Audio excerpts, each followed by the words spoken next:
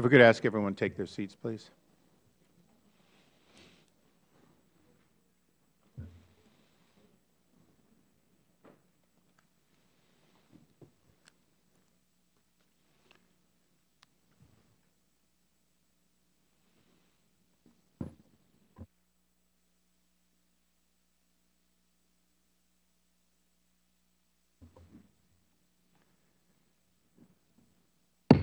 Hearing will come to order. Today's hearing concerns one of the most basic responsibilities of the Oversight Committee, eliminating wasteful spending and fraud in the Federal Government. Yesterday's release of the latest GAO high-risk list presents an occasion to renew our focus on this priority and look forward to hearing from the United States Comptroller, Mr. Dodaro, not only about the positive results and developments, but about the continuing struggle that affects 83% of all executive branch spending. There really is no celebration for good news possible where we have a $1.6 trillion deficit. But every dollar saved through elimination of waste, fraud, abuse of any sort that costs the American taxpayer money should be applauded, encouraged, and, as they say in Las Vegas, doubled down on. It is my intention to work closely with the GAO and watchdog groups in the days and weeks to come to ensure that the House and the Senate do everything possible to have the good news we'll hear about today and the challenges that remain ahead be, in fact, our highest priority. With deference to all the other members who are returning, I would ask unanimous consent that all members have 5 legislative days in order to place their opening statements in the record without objection. The Chair now would like to swear in the first panel, and let me go to that part. You know, it's probably easier not to rise. I'll just make sure I say it correctly. Okay, my committee staff is swearing that we need to rise. I saw it seated yesterday, so I knew it could be done.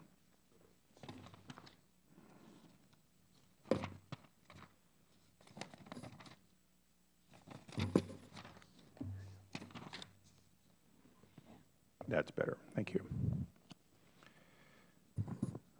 Please raise your right hand. Do you solemnly swear that the testimony you are about to give to this committee will be the truth, the whole truth, and nothing but the truth?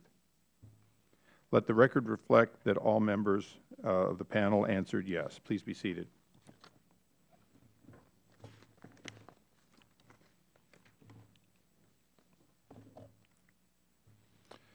Now, you may feel like the first panel, but my talking points say I'm recognizing the second panel because of the Senator. So it's my pleasure to introduce the Honorable Gene Dodaro, who is the Comptroller of the United States.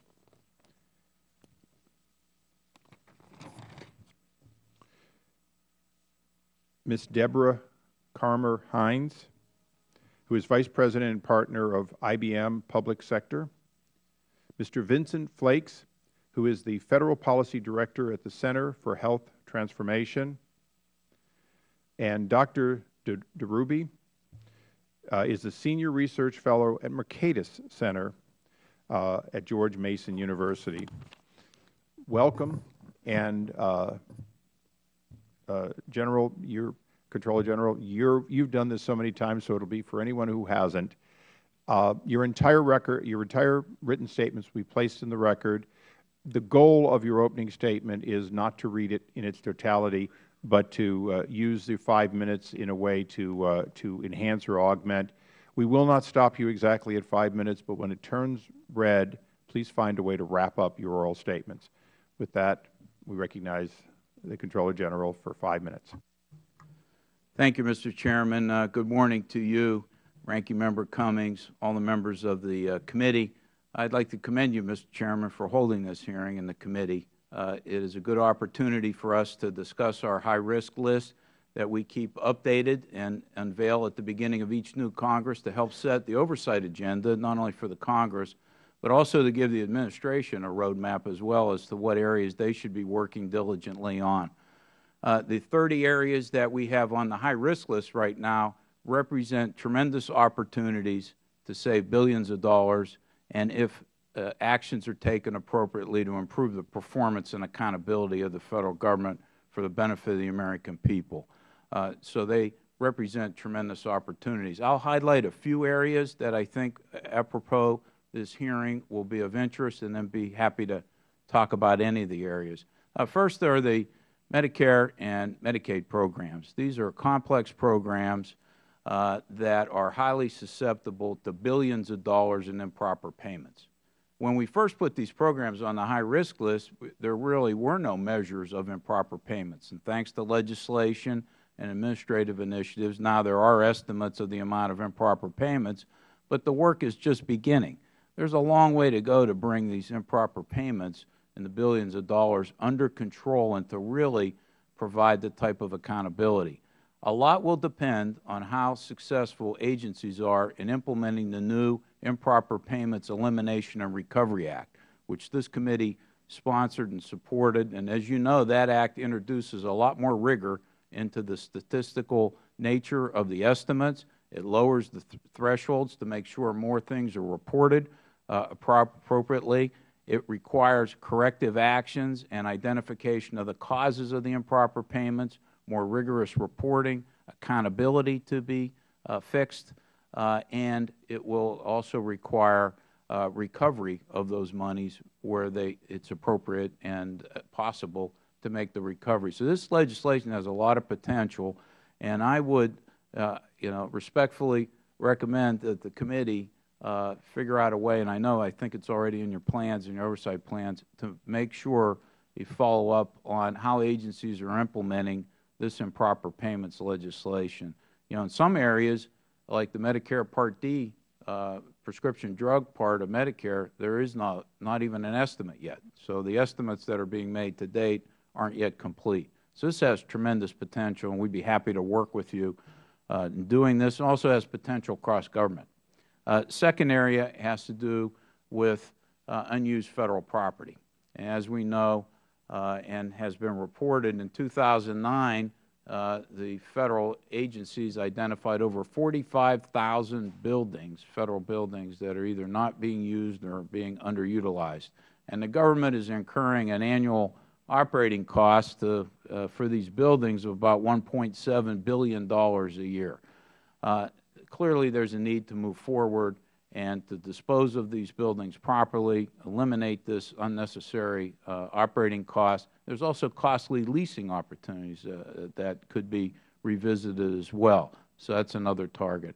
Also, in DOD weapons systems acquisition, as Senator McCaskill mentioned, the Congress passed the Weapons Systems Acquisition Reform Act in 2009, and that included a lot of important reforms to come up with better cost estimates and also better accountability in terms of reporting on those areas. But our reviews of the weapons systems portfolios have shown billions of dollars in cost growth in those activities and longer periods of time to deliver the weapons system. So it's costing a lot more than originally expected, and it's delaying the implementation of this. We've made a number of recommendations to better prioritize the weapons systems portfolios, to put in more diligent business practices and business cases, technology maturity levels before investments are made, and also to make sure that there's proper oversight and control over that whole process. As Senator McCaskill also mentioned, there are a wide range of other DOD business practices, whether they be in the logistics support, contract management, and other areas that are also on the high-risk list that provide opportunities for more improvement, streamlining, and eliminating of the government's costs. The bottom line is, Mr. Chairman, there are tremendous opportunities out there for correcting these high-risk problems that we've identified. Agencies are working on it. I'm pleased to report that we've had a series of meetings with OMB and the agencies on the high-risk list and GAO to talk about more specific actions that need to be taken. to come off this list. Congressional oversight is important.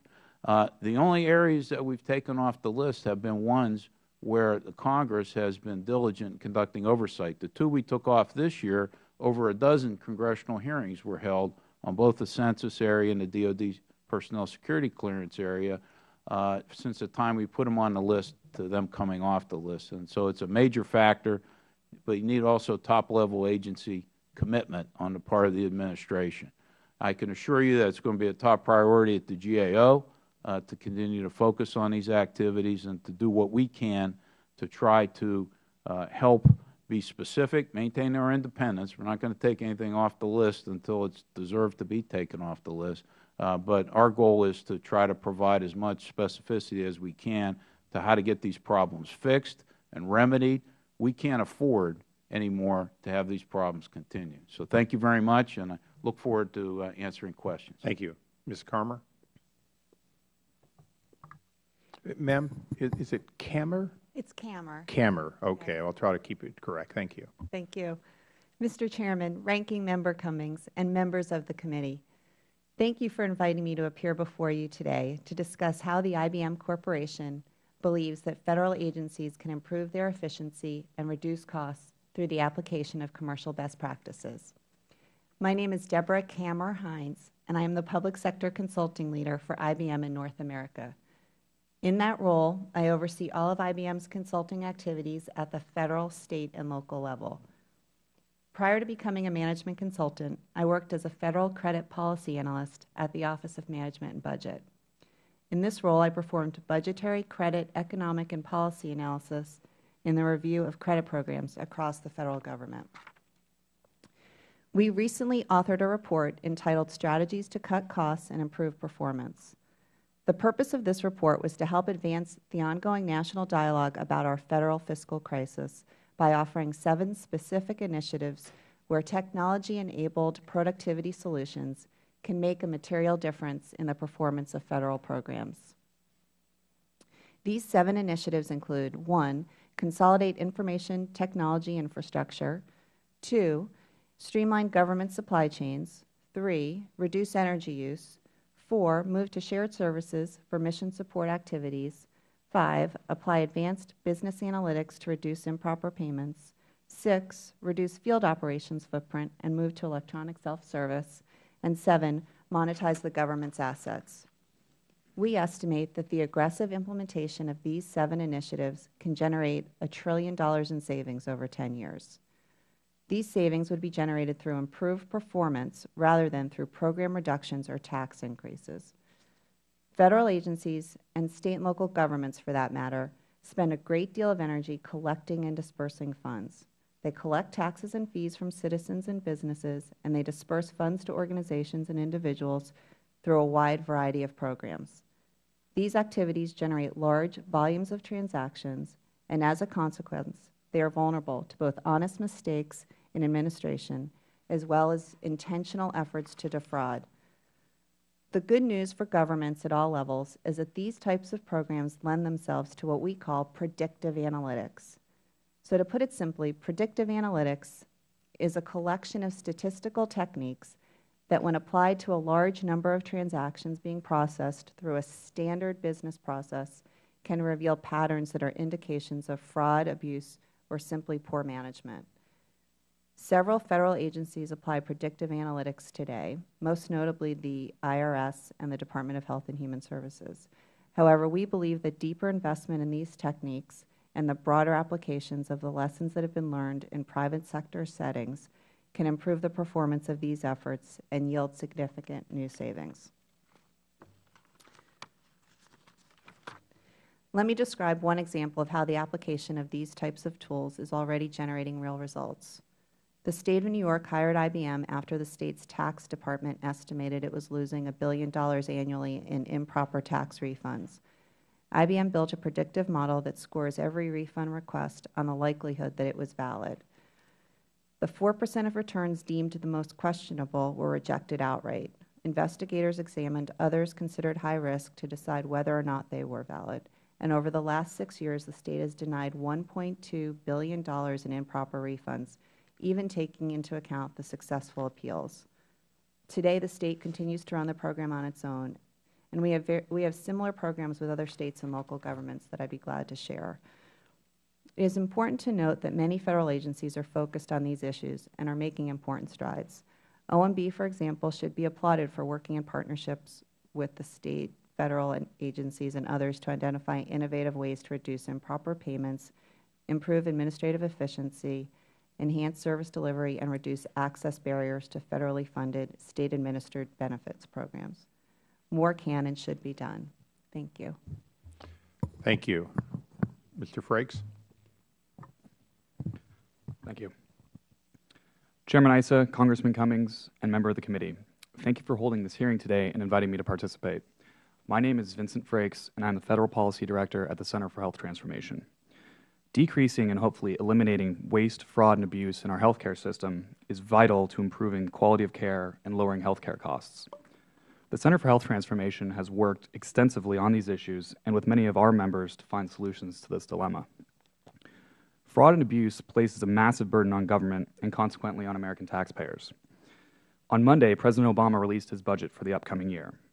In his budget, the President noted that the gross federal debt will exceed $15 trillion this year, which is equal to the size of the entire U.S. economy.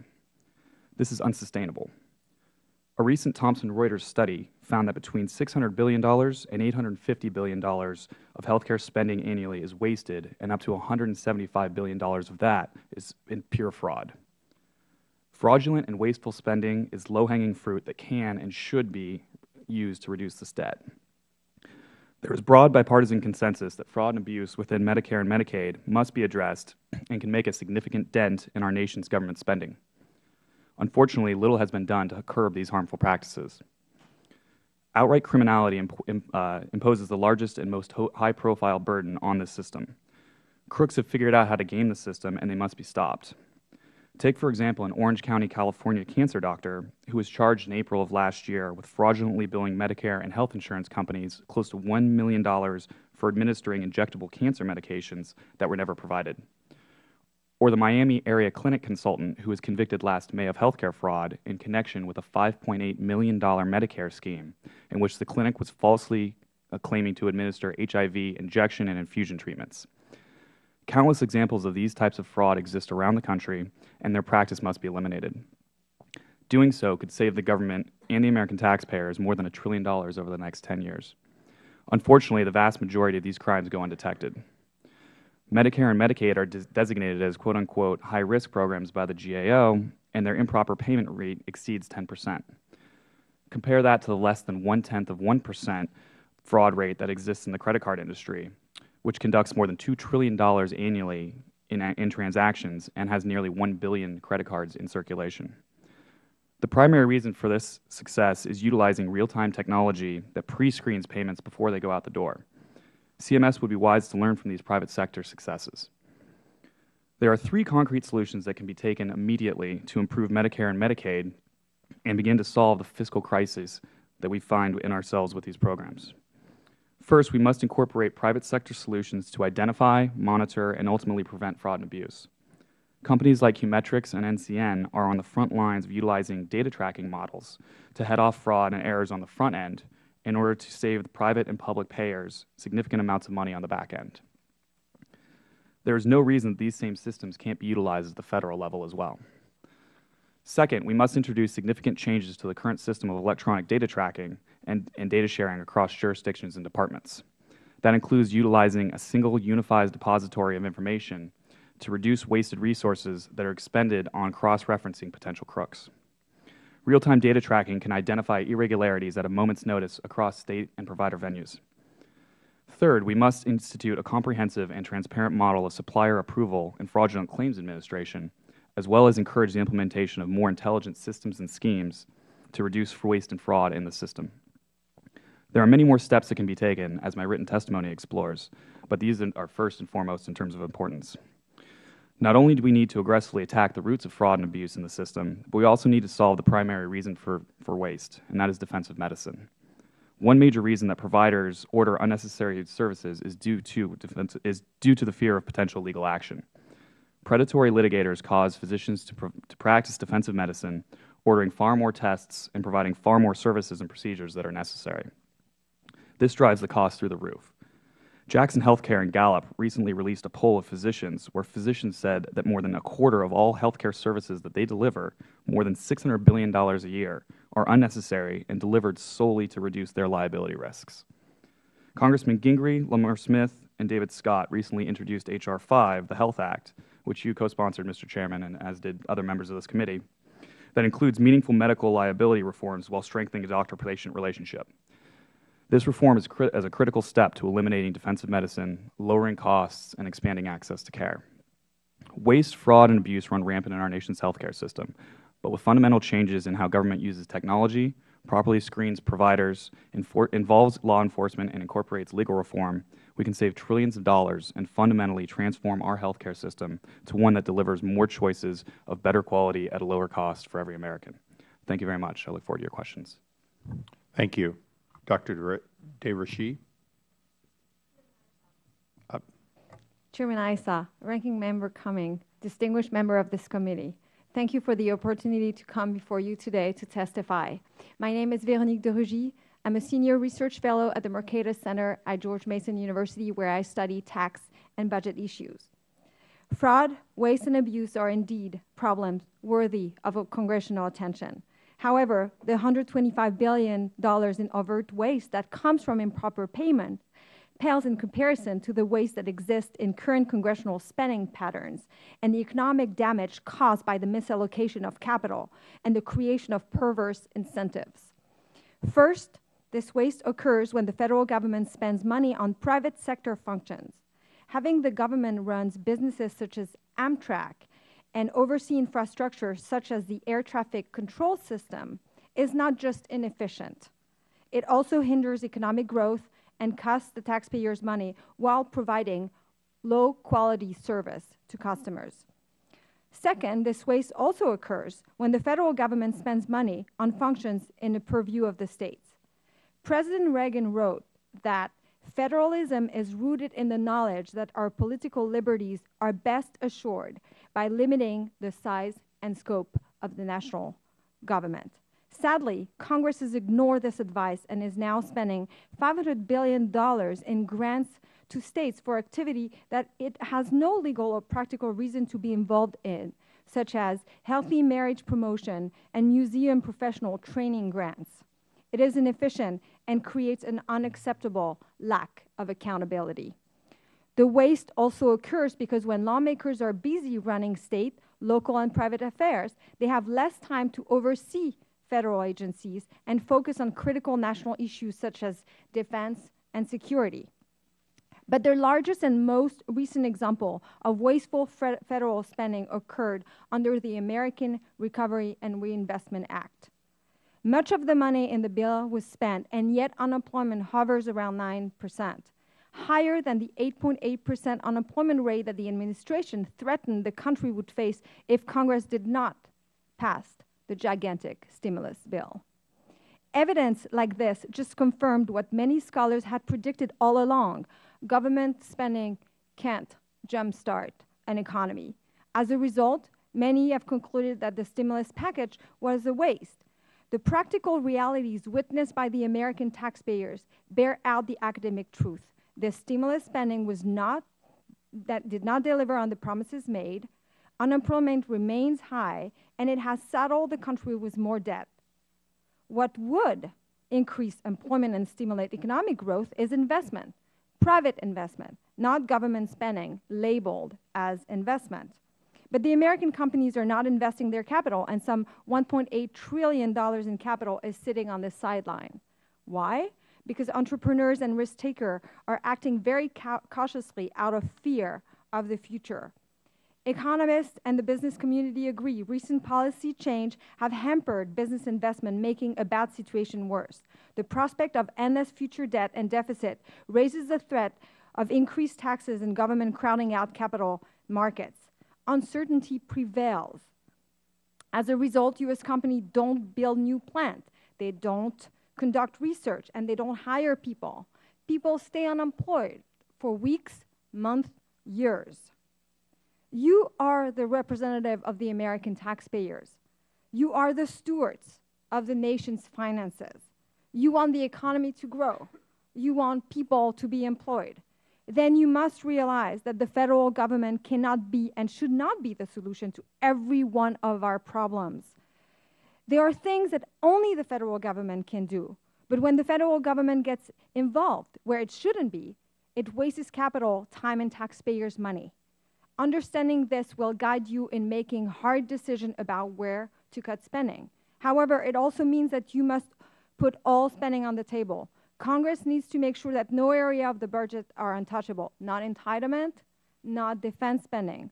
All part of the budget must be on the table for review and potential cuts. Finally, you need to put in place now serious, strict, and unavoidable budget rules that ties Congress's hand and restore fiscal discipline.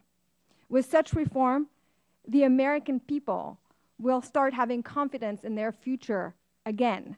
The country will be on the road to recovery and prosperity.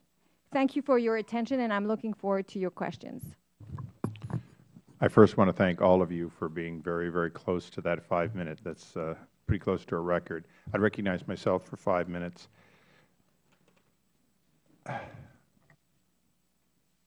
You each gave a different perspective. In 5 minutes, it's going to be hard to go through all of them, but I'm going to start with Mr. Frakes. When you gave those numbers, one of the things that I found interesting was you went through defensive medicine as a major part, and that's beyond the scope, perhaps, of this committee. Other committees will be dealing with it. But when you looked at the $178 billion in outright payments for either procedures that didn't occur or even in some cases to entities that weren't even what they claimed to be, what do you believe, or has your organization studied what you believe it would cost the Federal Government to avoid all or part of that? Where's the sweet spot? Would $1 billion in a system to attack that kind of waste or that kind of false payments yield far more than $1 billion? Certainly. We've seen it through the private sector, through IBM and others, that if you put in money on the front end, it will yield significant results and much greater results on the back end. When I'm talking about putting in money at the front to really curb this idea of stopping suppliers and checking things before they go out the door, you're going to see a massive increase in the number of drops in numbers of fraudulent payments, fraudulent suppliers that exist, to the tune of, if anything, if you put in $1 billion, you're going to see a much higher yield. Those numbers are not insignificant, and they're going to be incredibly influential in terms of cutting things off. There's this thought out there that if you apply to be a Medicare or a Medicaid supplier, that you are automatically granted that, and that's simply not the case. We need to be doing a much better job of putting in front end money that will yield much higher savings as a result of cutting off fraudulent suppliers and so forth. Controller Dodaro, you're familiar with the recovery organization's efforts, their website and their database management. My understanding is that was a couple of $1 million, and they have found, like $80 million in one example only of what would have been the losses through Medicare fraud, in which the organizations that were doing it had actually stolen other doctors' identification and so on. Can you comment a little bit on how do we get from you and other watchdog organizations, how do we get the numbers so that we can find a way to fund programs similar to Chairman Devaney's? Yeah, I would be happy to provide some additional details, but what I would say is that I agree completely that an upfront investment targeting certain areas that that have high rates of issues like home health services, for example, and other areas to put controls in up front would be a very appropriate investment to be made. We've made recommendations along those lines. We're looking at prepayment controls right now. But prepayment controls are a big step. That's sort of back to that $80 billion that we can't seem to get well spent in IT expenditures. One of my real question here, and why I picked out that 100, anyway, there are all kinds of numbers. In fairness, I've seen it as low as $70 billion, just a rounding error, I guess, all the way up to approaching $200 billion in payments made in Medicare for services not provided, or in many cases provided to entities that were not even what they said they were.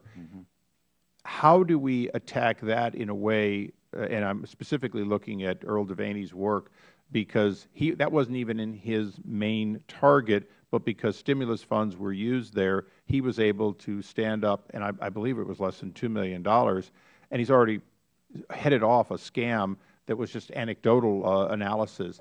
How do we get, with GAO's help, hopefully, the ability for this committee to make a case to Congress at a time in which it seems like we're cutting, to make, and perhaps that $2 million is enough, but to make that kind of investment and then score the savings so that if we spend $5 million to save $500 million, we then see the opportunity to spend 10 times that to save 10 times that. Yes, no, I understand what you're saying, and I agree with that. I mean, we can work with Earl. I think that we're going to try to use his system in the healthcare area and on an experimental basis, and to try to come up with some proposals for that detection kind of capability up front with the relationships between different entities and the screening that was done. So we'd be happy to try to come up with a proposal that we could discuss with you. Yep. Ms. Kammer, if I could just ask you one question as the private sector representative here. If we were able to score it, do you believe the private sector, the way they have in the past with the IRS, would you believe private sector would be interested in working on, if you will, a bounty system, one in which it costs nothing to the government unless we save many times that? Yeah, so what you're talking about is an example of what we did with the state of North Carolina that we're operating right now with their Medicare and Medicaid payments. And so we have implemented that. And my time is excited, so just briefly, what have you saved? Yeah, so it's an outcome-based approach, and we have so that has just started, and we have identified opportunities for them to go after that. And I don't have the number right in front of me, but I believe it's in my written testimony. But you only get a small part of whatever we they get claim. We get 10% of what gets identified. Yeah. Thank you. I recognize the gentleman from Maryland. Thank you very much, Mr. Chairman. And all of your testimony is fascinating and is so very, very important. First of all, let me go back, Mr. Dodaro, to something that Senator McCaskill was talking about. You were here when she was testifying. You'll recall that she said, basically, don't cut your nose off to spite your face with regard to funding for agencies like yours. Are you satisfied with the funding that you have to do your job? You're going to have to answer that quickly, unfortunately, because I got a lot of questions. Yeah, no. Yeah. Basically, I've requested, given the fiscal situation in the country, that our funding level be kept flat at 2010 fiscal year levels, and I'd be satisfied if our funding was kept at that level. Thank you. Another question is, during your testimony, you talked about the folks that the agencies that you were able to take off the list, and you said that it seemed that you saw something very interesting, and that they seem to have come under the most scrutiny by the Congress. Is that a fair statement? Yes, there was sustained congressional attention in both of those areas. And Mr. Chairman, that what he just said, I think, is so crucial. We saw that with regard to the Coast Guard. When we stayed on top of them, we got it done, and got it done in a little bit of time, saving millions of dollars in a short period of time, because there was that sustained effort. Federal contracting has expanded over the last 10 years and to over $500 billion. According to your report, GAO has included the Defense Department's contract management on the high-risk list since 1992. DoD weapon systems acquisition and supply chain management have been on the list even longer, since 1990. Mr. Dodaro, is anyone able to quantify how much of DoD's contracting budget over these past 20 years has been lost to waste, fraud, or abuse? I'm not aware of any estimate of that nature. And one of the things that made me realize, and I'd said this to the Coast Guard folks, I believe that we were caught up in a culture the Coast Guard was caught up in a culture of mediocrity. And then it made me, when I saw a statement by Secretary Gates, it made me wonder about our Defense Department being caught up in a culture of mediocrity when it comes to these kinds of issues, particularly on contracting out. He says, Secretary Gates said, I can't get a number on how many contractors work for the Office of the Secretary of Defense. Are you surprised by that statement? No, I'm not. That's sad, isn't it?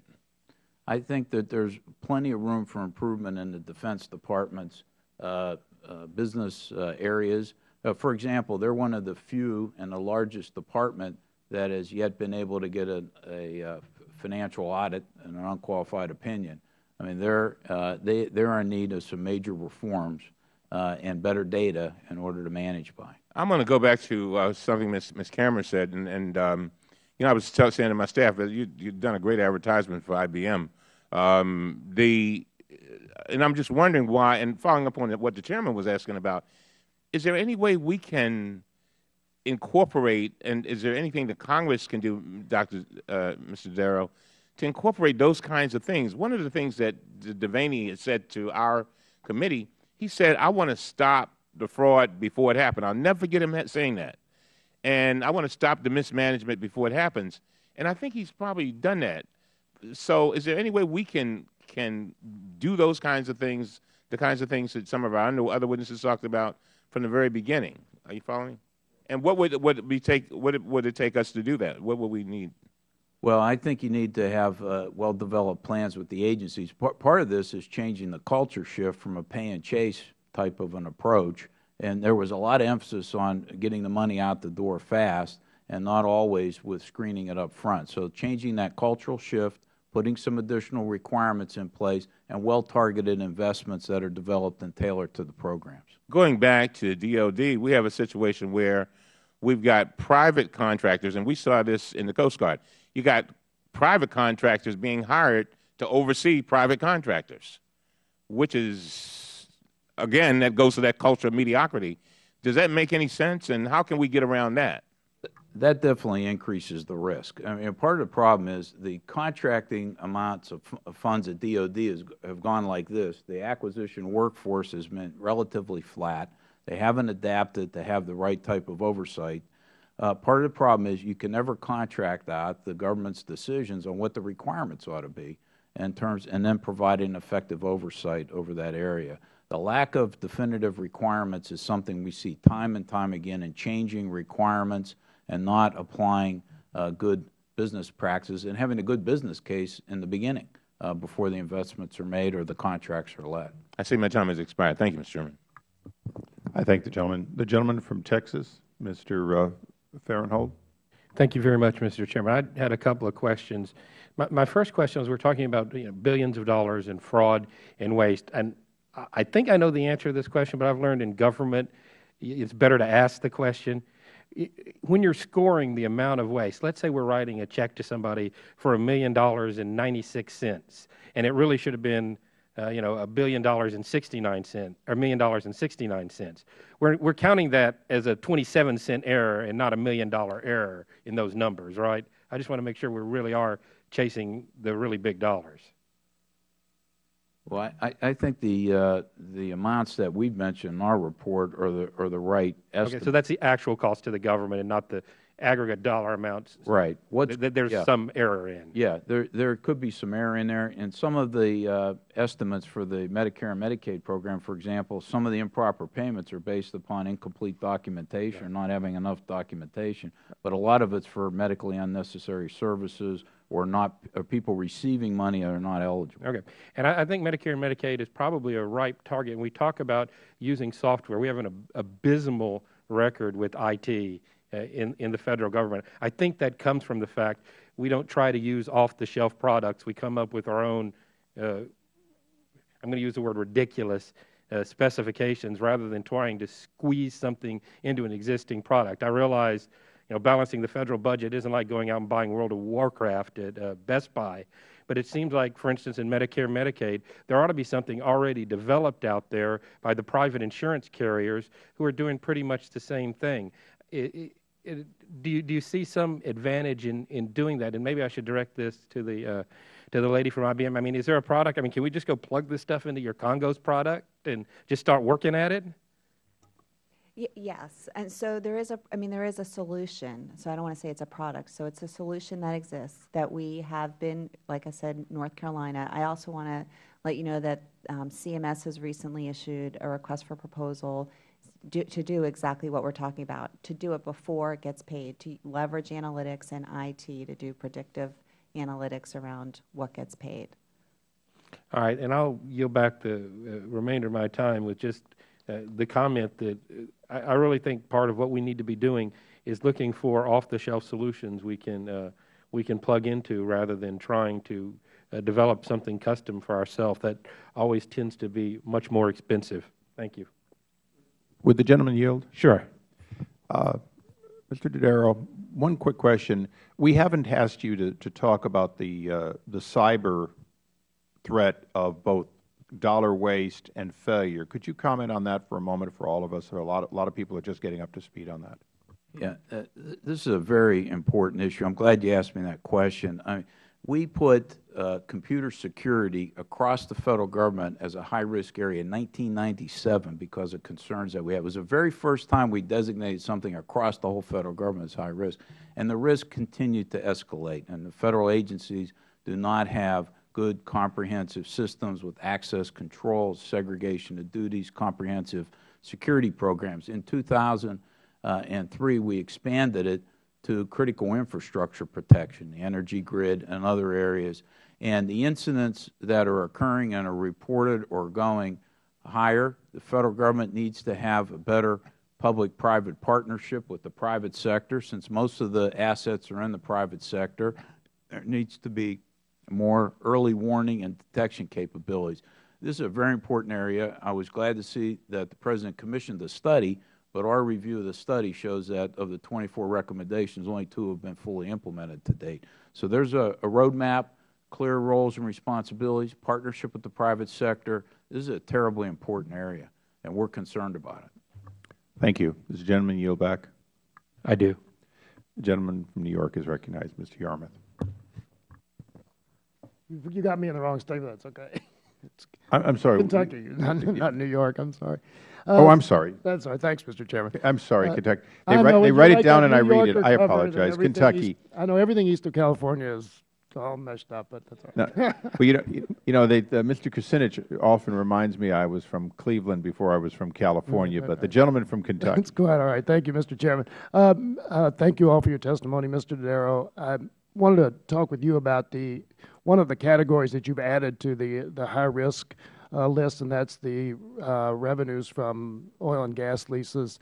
According to your report, that is actually one of the largest non-tax income sources of the government, about $9 billion in 2009. And just a couple days ago, you wrote in an op-ed in the New York Times, and you wrote, in fiscal years 2006 and 2007, we found that much of the data reported by oil and gas companies appeared erroneous, resulting in millions in uncollected fees. Do you have any sense of how long the oil and gas companies have been misreporting their production? I'm not sure offhand, how far back that goes. We did update that work in 2009 and found still continued data inaccuracies in the system. We also looked at Interior's efforts recently to verify the production numbers of oil and gas production and found problems with that as well. The other point I would add on this is that the assessment system generally hasn't been looked at in the last 25 years, and we had made recommendations there because when the Federal Government was compared to other countries and even some states, it was relatively low in terms of what it was charging. Interior has a study underway, and they're due to produce it this year. Do you have any estimate of how much this may have cost the taxpayers? Not offhand. Not offhand. In your examination of the data from 2006 and 2007, what company did you find to have underreported and underpaid the most? I'm not sure. I'd have to provide that for the record if we have it. I'd be happy to do so. I'd like to make a request that you would do that and provide a list of the companies that have underreported and therefore underpaid. I appreciate that. Mr. Frakes, I want to just ask you a question. But you made a comment about the amount of medical services provided basically as defensive medicine. And I think you mentioned the number 25%, possibly? Yes, that's correct. Where did that number come from? It came from a study that was conducted between Jackson Healthcare and the Gallup organization. And there are studies that show that that number is considerably lower than that, isn't it? I mean, I think we all agree that there's a lot of service being provided that's probably unjustified, but attributing it to medical malpractice, there are numbers that are considerably lower than that, aren't there? I guess what we're going off is that study, and the interesting thing about that study was the fact that it was done in private. It was something that was anonymous, so that the physicians felt compelled to answer under under anonymity, and so they were given that cloak. And so we like to think that number is the most accurate number given that. I've had doctors stand up in front of a room full of people and admit that they practice defensive medicine, which also is potentially admitting Medicare fraud as well, but they do it anyway. But to pursue that question just a little bit further, would ending the fee-for-service compensation system deal with that issue, medically unnecessary procedures, and so forth? Would that help contribute to reducing that number as well? It certainly would, in the sense that providers would feel the need to move more towards an outcome-based system, and that's something that we at the center talk a lot about, and that is that idea of, as you increase the incentives for outcomes for physicians, not only does the cost go down, but the care goes up, and physicians also would not feel the need as much to practice that level of defensive medicine, certainly. Yeah. One question, and this is just purely informational, Ms. Kammer, on the issue of the payments going out the door, stopping the payments before they go out the door. One of the complaints that I hear consistently, I'm sure we all do, from medical providers, doctors, hospitals, and so forth, is that they wait a long time for their money to begin with, and because of their assessment, their characterization of being dealing with very low profit margins anyway, that the wait of 90 days or 120 days is already stretching them, pressuring them. How much more delay, or would there be more delay, based on the kind of the theory of approaching payments that you've given us? We're at the point now, through leveraging technology to do predictive analytics, that you could get closer to real-time reviews of those. So you could really speed it up. Could speed it up. Okay. Thank you, Mr. Chairman. I yield back. I thank the gentleman. The gentleman from Pennsylvania, Mr. Kelly. Thank you, Mr. Chairman. Mr. Rigi, am I saying it right? Okay. I was really intrigued by what you talked about, and you seem to have a really direct response to what's going on. Now, the President the other day was talking about all this capital that's sitting on the sidelines and businesses aren't investing it, which leads to the premise that the only way to get out of this situation is for the government to borrow more money and spend more money. Could you expand a little bit on that? Because as a guy right now, I'm an automobile dealer, and I've been encouraged to build another building, and at the point that I have, it's very difficult to borrow money from banks right now for small business people. So while this money is sitting on the sideline, please give me an idea of this philosophy that the government has to just keep borrowing and borrowing and borrowing money to get us out of this dilemma. If you could just expand a little bit on your comments, because I think you're hitting right where we need to hear this information. Thank you. It's a great question. I think I'd like to remind people that the Federal government has already done this, borrow a lot of money and pretended to invest in our economy to jumpstart it, and it has not worked.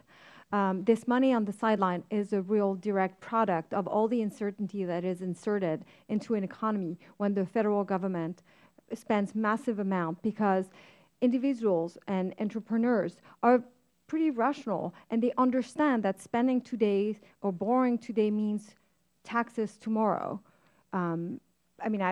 Also, there were a lot of new regulations going in, so it induced a lot of uncertainty, and that is what this money on the sideline is. It's like, why am I going to actually invest money today, hire people, when I don't know what's going to happen? I don't know whether I'm going to have customers. So I think, the uncertainty is the key to everything. And the more the government does what created the uncertainty, the more uncertainty we will have and the less we will recover. Okay, well, let me ask you, now, this $814 billion stimulus bill, and we describe it as waste, are there any parts of that you thought were worthwhile? I think it was the part about unemployment benefits. I think it's as a society pretty wealthy, we can afford to help people who are deeply in need to some extent. However, the economic literature was very clear. This was not going to work because while the government invests money, the money has to come from somewhere. There are no magical source for federal funds. It has to be taken from the economy, and it doesn't have the return on investment that the administration claimed it was going to have. Yeah. And I mean, the whole drive was to spend this money, because if we didn't spend it, we're going to see unemployment rise above 8%, and then so it goes to 10%. And now let me ask you, at some point, people knew this wasn't working. Where could we have said, hey, wait a minute, this is crazy. What are we doing? We're throwing a lot of money out there. We haven't spent it all yet. But then there was this mad rush to spend a lot of money because we said it was going to work, and we continue to see that it's not working, and we're following this Judas goat and saying, yeah, just spend more. We're going to be okay. Borrow more, spend more. At some point, it's going to break for us. Now, at some point, it's going to break, but I don't think it's going to break the right way. It's going to break truly in the sense it is going to break. I agree with you. I actually would have argued that it was a bad idea to do it in the first place. And there was a lot of evidence. It hasn't worked in the 30s. It hasn't worked in the 70s. And it hasn't worked now. The other thing is, like, it's not only spending in the form of this stimulus bill. It's all the spending that took place in the last 10 years, in the last 20 years, in the last 30 years, right? I mean, there's been a lot of spending. If it worked, we wouldn't be in this mess in the first place. And I think we need to change paths. And we're talking about waste, and we need to realize that waste doesn't just come in the form of overpayment and earmarks. It also comes in the form of the federal government putting its finger everywhere in the private sector where it shouldn't be, to prop companies that are failing, which is a drag on the economy, this propping up those companies, or to give money to companies who are actually succeeding, which is totally useless, like when the federal government gives money to the states and when it shouldn't be. This creates waste. We need to change paths and start thinking directly about what wasting government spending means. And I appreciate your testimony. I wish we had more time, but I got to tell you, when you add the federal government and then the state and local governments, when we start to talk about how we're attacking our GDP and the amount of money that we're wasting through government, it's way over the top. So thank you for being here today. I really appreciate your comments. Thank you. I yield back my time, Mr. Chairman. Thank you. We now recognize the are you ready? The gentleman from Cleveland, Ohio, Mr. Kucinich. Thank you very much, Mr. Chairman. Over the past few days, members of this House have voted on amendments to the CR which will severely cut or entirely eliminate government entities or programs which provide critical assistance to the most vulnerable Americans. Some amendments which have already passed eliminate funding for research on some of our nation's most consistently pressing social and economic issues. To my knowledge, none of these existing programs appeared on the GAO's list of government programs at high risk of waste, fraud, and abuse. In the meantime, numerous Department of Defense initiatives, and specifically DoD contracting, rank prominently in the GAO high-risk report as programs that remain very susceptible to fraud and abuse. The report states that there are, quote, significant ongoing problems, unquote, and, quote, persistently poor program outcomes, unquote, in the Department of Defense's inability to perform detailed audits of major defense acquisition programs. It notes that for fiscal year 2009, for example, the DoD obligated $372 billion in contracts for goods and services, and yet that the contracting is hampered by, quote, the lack of well-defined requirements, the use of ill-suited business arrangements, and a lack of an adequate number of trained acquisition and contract oversight personnel, unquote. I have a copy of a letter sent in November of last year by 8 individuals who represent more than 300 years of experience with the Defense Department budget, weapons, and military operations. And, Mr. Chairman, I ask unanimous consent that a copy of the letter be entered into the record. Without objection, so ordered. Thank you. This letter was sent to Erskine Bowles, the co-chairman of the President's National Commission on Fiscal Responsibility and Reform. These 8 individuals implored Chairman Bowles to take the opportunity to make reform of the Defense Department budget a centerpiece of their effort to create a model for deficit reduction. Quote, the Pentagon cannot track the money it spends. Routinely, DoD does not know if it's paid contractors once, twice, or not at all. We recently learned it does not even know how many contractors it has, how many they employ, and what they're doing, unquote. In sharp contrast to almost every other federal agency, the Pentagon has failed to comply with the Chief Financial Officers Act of 1990, which sought to solve this problem by requiring the Pentagon and other federal agencies to pass annual audits of the links between their expenditures and legally enacted appropriations authorizing these expenditures. So, Comptroller General Dodaro, can Congress be sure that budget requests from the Pentagon reflect the Department of Defense's actual costs? As you mentioned, there's been an inability to have the books of the Pentagon, aside from the Army Corps of Engineers and the Well, let's military talk health. about everything else right. except the Corps. Right. They've not been able to pass the test of an audit, so it's not clear, there's accurate accounting of what the expenditures. Isn't it true that you'd have to be able to audit them to know if their costs roughly match up with their request? It would be important to have that information as adequate assurance that, Right. that the costs were there, yes. So if we don't have accurate tracking of DOD payments to its contractors, much less how those contractors spent those monies, is it even possible to know if the DOD budget request is being lost to waste, fraud, or other abuse? Well, there'd be a degree of uncertainty that you wouldn't necessarily want to have in making those kind of judgments, but basically the allocations that are made are tracked through budgetary systems that aren't audited either. And I would note that the Department is first now starting to audit the budget numbers that are allocated against the costs, and I think that's a good step and a step in the right direction and should eventually provide the type of assurance that you're looking for. When I first came to Congress, I was told that the Department of Defense had over 1,100 accounting systems, individual accounting systems, and also that they had over $1 trillion in accounts that they could not track or reconcile. I'm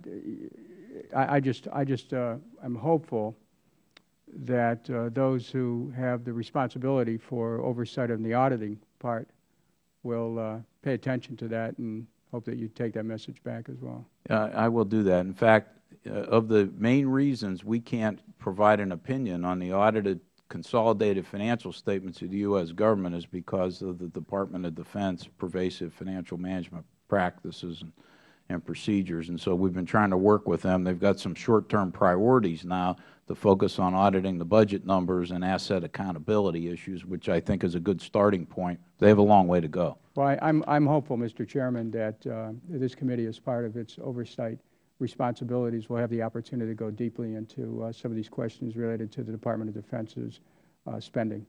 Would the gentleman yield? I certainly would. I might share with you, when I was in the Army, they during that period of time, they decided they'd find out how many rail cars they had, so they did an audit and came up with about 25% of them missing.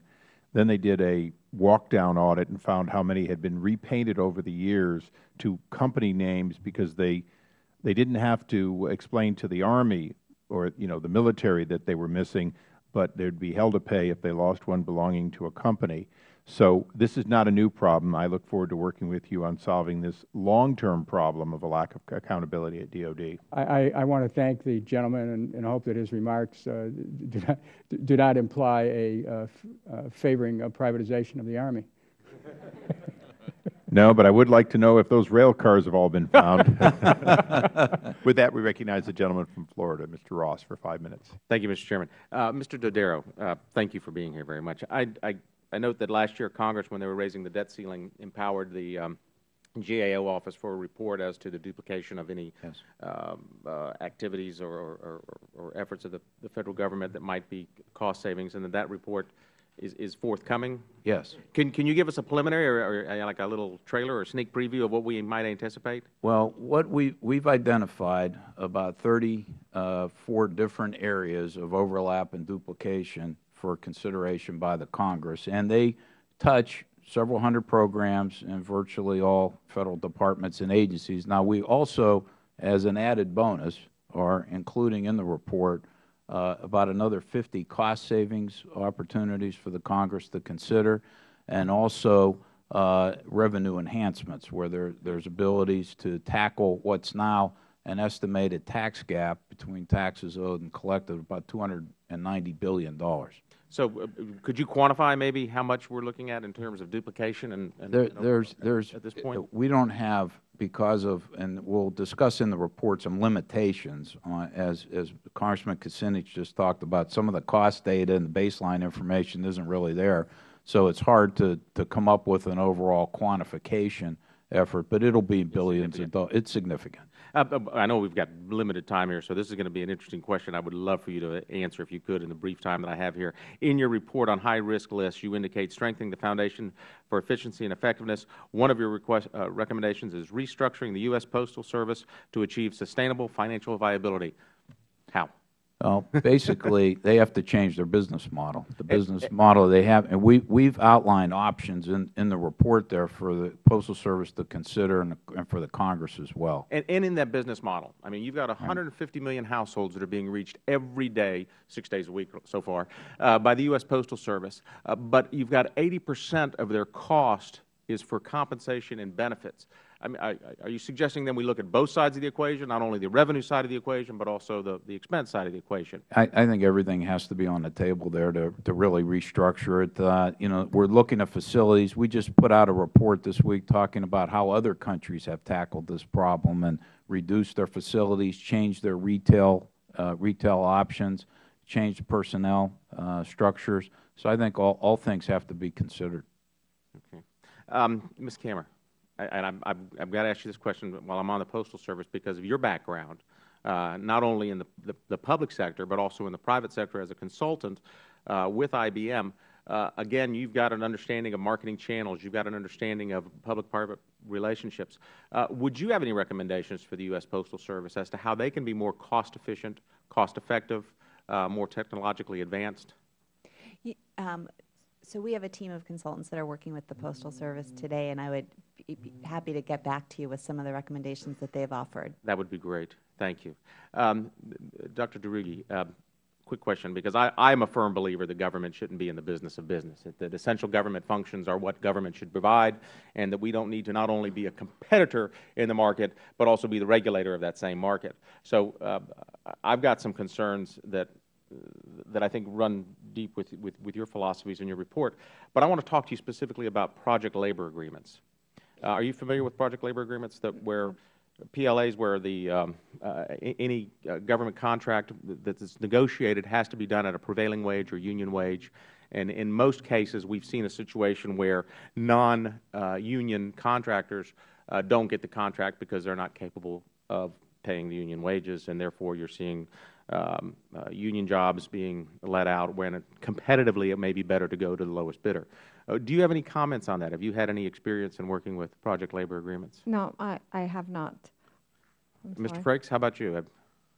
No. Okay. But I think that it's something that obviously is crowding out the market and something that would be a good thing to investigate. One last thing, back to Mr. Dodaro. You talk about the excess of real property that we have. Do you have any recommendations for liquidation of those or leasing of those to at least enhance the revenue side of the budget, the U.S. budget? Not facility by facility. We think the agencies need to do that. We've pushed OMB to come up with a plan. Also, there's rules in the budget process that complicate the lease versus buy decision, which we've recommended that those be dealt with as well. You know, we think this is basically a management responsibility to decide that, but it should be done. And that's wasted resource. Yeah, definitely. Thank you. I see my time's up. I thank the gentleman. The gentleman from Massachusetts, Mr. Tierney, for 5 minutes. Mr. Chairman, well, thank the members of the panel very much for your testimony here today.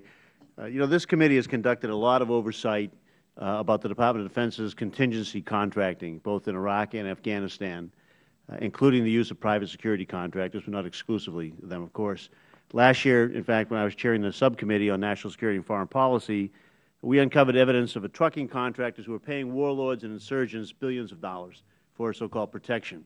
And we also talked another contract where $3 billion in fuel contracts were going to companies that the State Department and the Department of Defense knew nothing about. So my question to you, Service Dodaro, is, do you think that we have to have some improvements in the contracting laws that will provide those authorities that may be necessary to meet the challenges for operating in contingency conflicts? I definitely think there are lessons learned that need to be applied both in potentially in law, but also in practice, and that there's a lot of lessons learned about putting this type of responsibility in a theater without appropriate training and support that needs to be done to adequately oversee it. So, yes, I agree with you that there's probably lessons learned, and we can provide some of our thoughts on that to you. That would be excellent if you would. We'd appreciate that. You know, also, with particular concern on the private security contractors, you know, there's been a real persistent problem with how they're managed in both of those areas, Iraq and Afghanistan, of course. And last year, CENTCOM got a task force together to figure out how many private security contractors they actually employed in Afghanistan, and a number came into tens of thousands on that. In Iraq, the State Department is about to take on a lot of the responsibilities from the Department of Defense, and they're hiring additional private security contractors on that. So how much confidence should we have that as DOD transitions to the State Department in this area, that they're going to be able to oversee effectively all of those thousands of private security contractors that they're bringing on? Well, that's an area that I think needs some focus. I believe we have work underway in that area to assess that, and be happy to provide a briefing to you. Okay. How far along are you in that work, sir? I'm not early on. Well, it's a pretty immediate situation, Yeah, right. so I hope we're going to expedite that a bit and be able to move that forward, because we've had hearings on that regularly throughout, and we haven't seemed to be getting too far along on examining, and I say we, I'm not meaning your agency, but State Department and the Department of Defense talk about it. They know there's a problem, but we're not really there yet. Your work could be very helpful on that. The other problem that we have, of course, is we don't seem to have enough people to really oversee those contractors that we do put it out to, and that's been a real serious problem in USAID, the State Department, and other places on that. The Wartime Contracting Commission that Jim Leach and I had the legislation on, they finally got out and started doing their job. They found out that we were hiring private contractors to oversee other private contractors on that. So how do you assess the Department of Defense's progress in insourcing those critical roles of oversight and management of contracts? Yeah, our assessment is that contracting decisions are made much too often on an ad hoc basis. There really isn't a systematic assessment of what should be contracted out, what should be insourced, and for what should be insourced, how you build your capabilities and your staffing and expertise to be able to do that. What expertise do you need to oversee the contractor? So we've encouraged and recommended systematic assessments of that. That's the only way you can deal with that issue over time. Yeah, well, we have some serious issues. As we started to analyze that, do you have any ideas for how they might ramp that up and separate those out so that those inherently governmental functions of oversight of contractors can actually be brought back in or insourced? Is there an impediment that exists that you can recognize and do something about, or do you think that this analysis is going to have to just wind its way out before we really get some effective recourse? Well, I think it all has to start with, you know, what mission do you want to really achieve there, and what's the best way to be able to do it. I don't think there's going to be a magic solution to that there's going to be a set of rules on this and that, particularly when you get into environments. When you're in contingency operations and planning, you need to have something that's a little bit more robust as a foundation, but then you need to be able to allow some flexibility to be put in place. But you have to have proper oversight over it, Congressman, and that's where I think things break down. Well, we even saw it on the Blue Water program with the Coast Guard, you know, where they had large, you know, ships being made or like that. We had a contractor out there doing the different components. Then we had a contractor analyzing the job. We had them managing the job. We had them overseeing the job. And then when the job got all messed up, we almost hired the same people to come in and assess how we could fix it. Yeah, no, the government needs, for those areas that you know you're going to contract out, you need the proper people to oversee it that are government employees to be able to make sure you got the duty of loyalty and you have the expertise and continuity to oversee it in the best interest of the government and the taxpayer. So getting a grip on not outsourcing jobs that shouldn't be outsourced, and the ones that should be outsourced, making sure we can manage them properly, I agree with you, is a serious issue for us. Yes, it is. Thank you. Thank you, Mr. Chairman. Thank you. The gentleman from Michigan, Mr. Wahlberg, for 5 minutes. Thank you, Mr. Chairman. And thank you to the panel for being here. It has been enlightening, at least the portions that I've been in. I wish I could have been here for the entire time. Mr. Dodaro, in your written testimony, you state that excess or underutilized buildings cost over $1.6 billion annually to operate. I guess the question I would flow from Mr. Ross's earlier was, what has prevented the Federal Government from doing something that makes so much sense, such as selling the properties? You stated that you wouldn't pick the properties, but what's kept us from doing that? There are certain barriers that we've recommended that OMB focus on. For example, there are a lot of stakeholder interest in some of these buildings and properties that need to be dealt with to be able to do it. There's some legal requirements that are in place, but none of these barriers are insurmountable. And our point is that you need to aggressively identify them. They're different for each property, as you might imagine, but they need to be dealt with on a more concerted, aggressive basis. What's the hesitancy toward this aggressive action? Yeah, from your perspective? Yeah, to be honest with you, I'm not quite sure, other than it takes a lot of hard work and effort to be able to go forward on these initiatives. We've been pushing for plans to be developed to be able to do that. We're pleased they're getting better data, and they're also, on what the situation's like, but actually, implementing a lot of these things appears to be more difficult.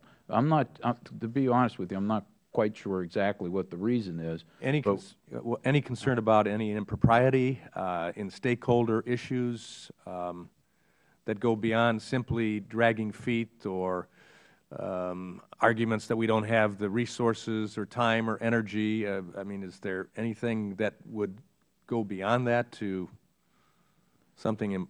Yeah, there's nothing. I'll go back and check with our team, make sure that my answer is correct on this, and if there are any things of that nature, we'll provide them to you.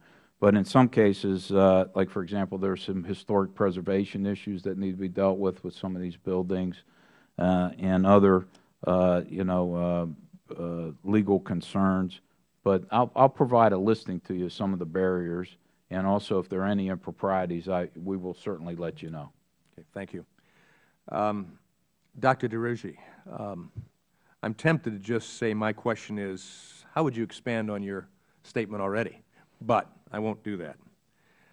Maybe the question will allow that to take place. I appreciate what you had to say. In your written submission, you identify 3 areas of Federal spending that should be addressed, 1 being Federal spending on functions that should be reserved for the States, 2, Federal spending on functions that should be reserved for the private sector, and 3, Federal spending on items or services that government has no business purchasing in the first place. I'd like to focus my question mostly on this first area. It's apparent that you strongly believe in the 10th Amendment reserving powers to the States, not enumerated to the Federal Government. I do. Then do you believe a reevaluation and likely a limitation of the grants the Federal Government makes is the best way to reorganize Federal priorities, or does Congress need to do something more explicit, and if so, what is it? I mean, I can't talk to the legal aspect because I'm not a lawyer, I'm an economist, and so I will go to the money. I really do think that restructuring the money that goes to the States, either by cutting it off or actually turning a lot of it into block grants instead of matching grants, which induce inefficiency, promotes overspending, and it would be a good way to do it. First, it would allow states to kind of have time to think about how they're going to be providing this service. And one of the problems with the matching system that we have now, above the fact, on top of the fact that it induces overspending, as I've said, is the fact that it's a one-size-fits-all type of thing. When you have a grant from the Federal Government, it also comes with strings attached and things that you have to do in a certain way, and that doesn't take under consideration, the specificity of the state. So that would be like the first step. I would either, cut a lot of this money off or turn the rest into block grants.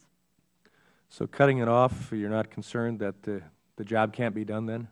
I say that facetiously. Yeah, no, I mean, it's like there's always this understanding that this belief that if the Federal Government doesn't do it, it won't happen, but it's just not true. And the states are already, for instance, education. I mean, most of the spending already comes from the states, and it is a state function or a private sector function. And if the states don't get this money, then they will be thinking about what they actually truly need to do. And maybe a lot of these functions that they are providing right now, they should turn to the private sector. So no, I'm not concerned. Thank you very much. I thank the gentleman. We now recognize the gentlelady from the District of Columbia, Ms. Norton, for 5 minutes. Thank you very much, Mr. Chairman. Mr. Dodaro, I'd like to ask you a question that is, I'm sure, perplexed members of this committee and certainly the public. It has to do with very large, sometimes huge contractors whose abuses or poor performance is so severe that they are brought before this committee or there are headlines on them. And I want to know, I want to describe the response of federal agencies in awarding them contracts again. For example, if you did the functional equivalent of what some of these contractors have done as a employee, you'd be out the door and nobody would ever hire you again in the field, it would seem. But let me give you a couple of examples. KBR, doing work in Iraq for the Department of Defense, is so faulty on the maintenance of electrical equipment that deaths resulted, including dozens of deaths of American soldiers. But DOD then awards KBR a $2.8 billion contract to provide support services, additional support services for our troops in Iraq. Or let's take the most notorious, perhaps, Blackwater and private security, because that's been a headliner.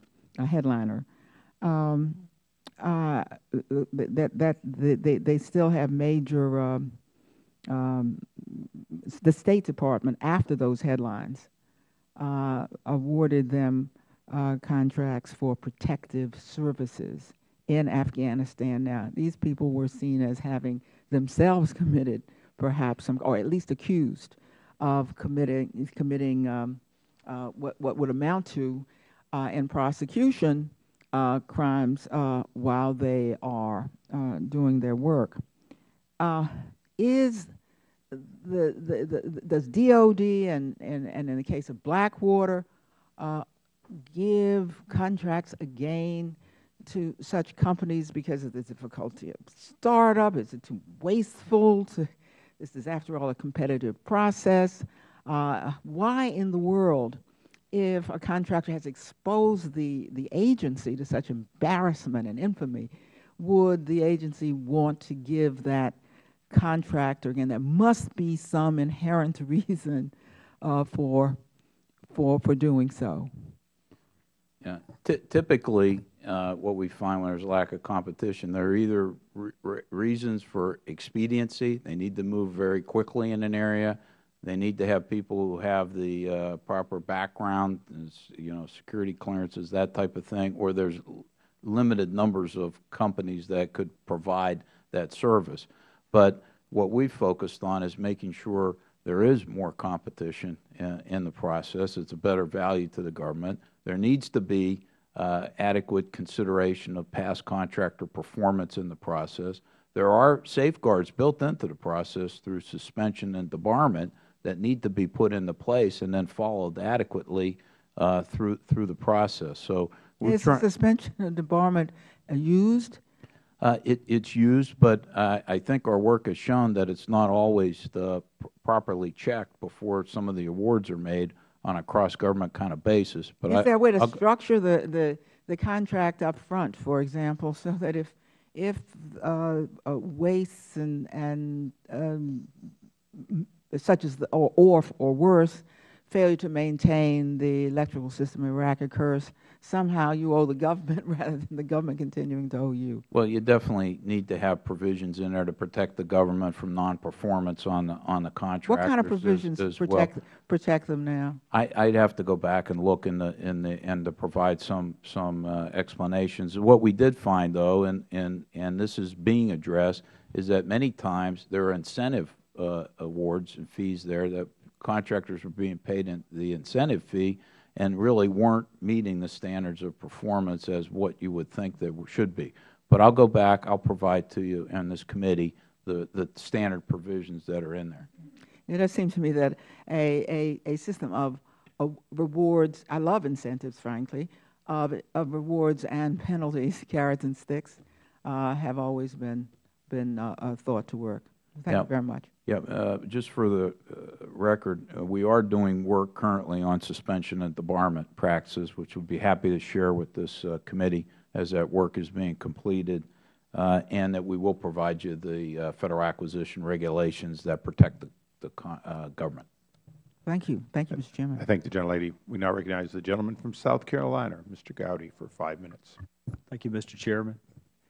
It is impossible for me to explain to the folks I work for, and I suspect most of my colleagues would have similar difficulty explaining to the people we work for the pervasiveness and longevity of government waste, fraud, and abuse. And I commend you for gathering with us today to seek solutions. And I want to start with the one that I find most compelling, which would be criminal consequences. Do you have an estimate, and I'll throw this open to all four of you, an estimate, negligence, gross negligence, criminal negligence? Where is the preponderance of the waste, fraud, and abuse? Where does it fall in that paradigm? Not all at once.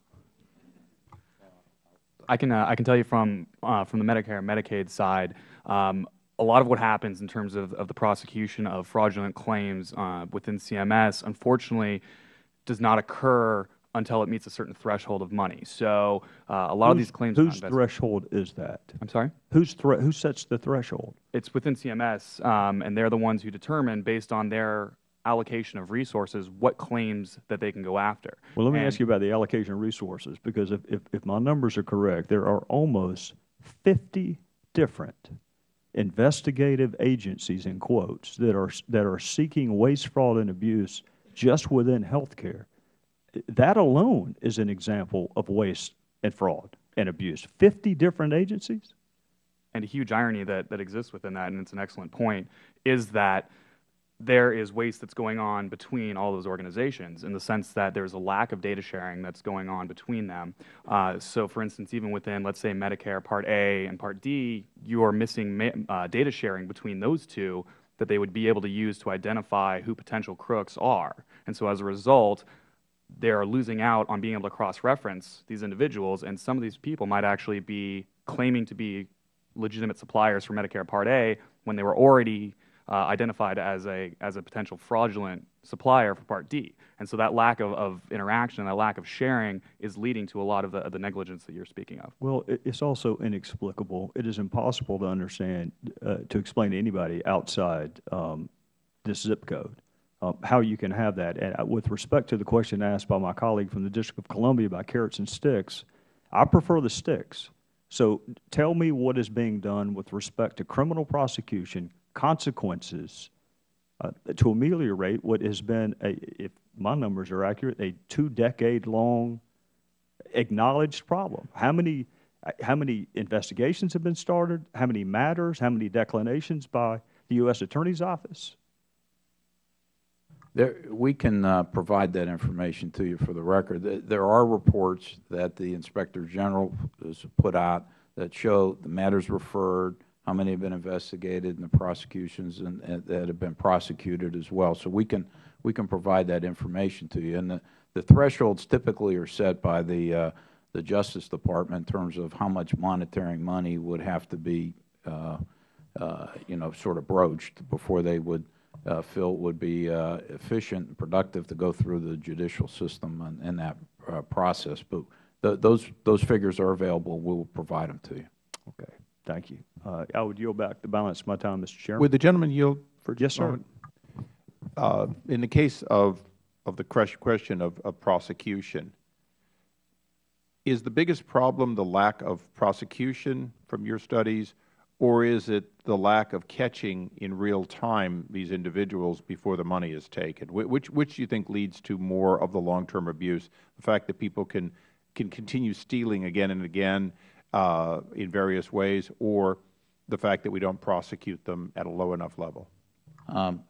While we haven't studied that issue directly, Mr. Chairman, I think part of the issue is that it's not that you can continue to abuse the system with low potential gain caught. So I think that just intuitively, just to tell you from that standpoint, I'll be happy. I'll go back and take a look and see if we have a more definitive Okay. answer. And one follow-up question on an earlier one. Wouldn't it be impossible for the government to contract directly with everyone, meaning At some point, the government does have to rely on general contractors to do jobs. Thus, it's inevitable that you will have a contractor hiring other contractors. Yeah, as long as it's in a typical prime contract, subcontractor mode, I think that's fine. But when the government contracts out its responsibility to oversee the prime contract, then I think you have an issue. Which we all agree with. We now recognize the gentlelady from California, Ms. Spear, for 5 minutes. Thank you, Mr. Chairman. I'm very pleased with this hearing and frankly think that if we spent the rest of this year just dealing with the issues that were raised here and actually got some results, we would have done our job. I have much frustration with the fact that we hold hearings, we uncover problems, and then nothing happens. To you, Comptroller, congratulations on your official appointment. You have a high-risk list. There are agencies that stay on this high-risk list year after year with no penalties, no results, no changes. And I think that that is inexcusable. And if you need to have more authority to force these agencies to do what you recommend, then we should introduce legislation to make sure that that happens, because we look foolish, and the American people look at us as if we are totally ineffective when we cannot deliver once we have uncovered a problem. Let me move on to an area that you just editorialized in the New York Times about just 2 days ago. A percentage of the proceeds from gas and oil companies that drill on Federal lands are supposed to be paid. And evidently, according to a report, there's substantial funds that could be generated, some $9 billion in fiscal year 2009. But it appears that it is on your high-risk list in part because the oil and gas companies aren't paying their proper share. So I guess my question is, how long have they been underreporting? Why do we allow them to underreport? Why aren't the taxpayers getting the proper payments that they should be receiving, because the drilling is going on Federal lands? Basically, I had agreed as a result of an earlier question to go back and provide a listing of the underreporting point. What I would say, though, there are really a couple issues. One, there's too much reliance on self-reported data that needs to be checked. Secondly, we found problems with the verification process that the Interior Department is supposed to use to make sure that the production figures are correct as well. Wait a minute, excuse me. Yeah. Are you telling me that the oil and gas companies are self-reporting and we're supposed to trust them? Well, there's supposed to be checks that are put in place as well. By whom? By the Interior Department. And are they?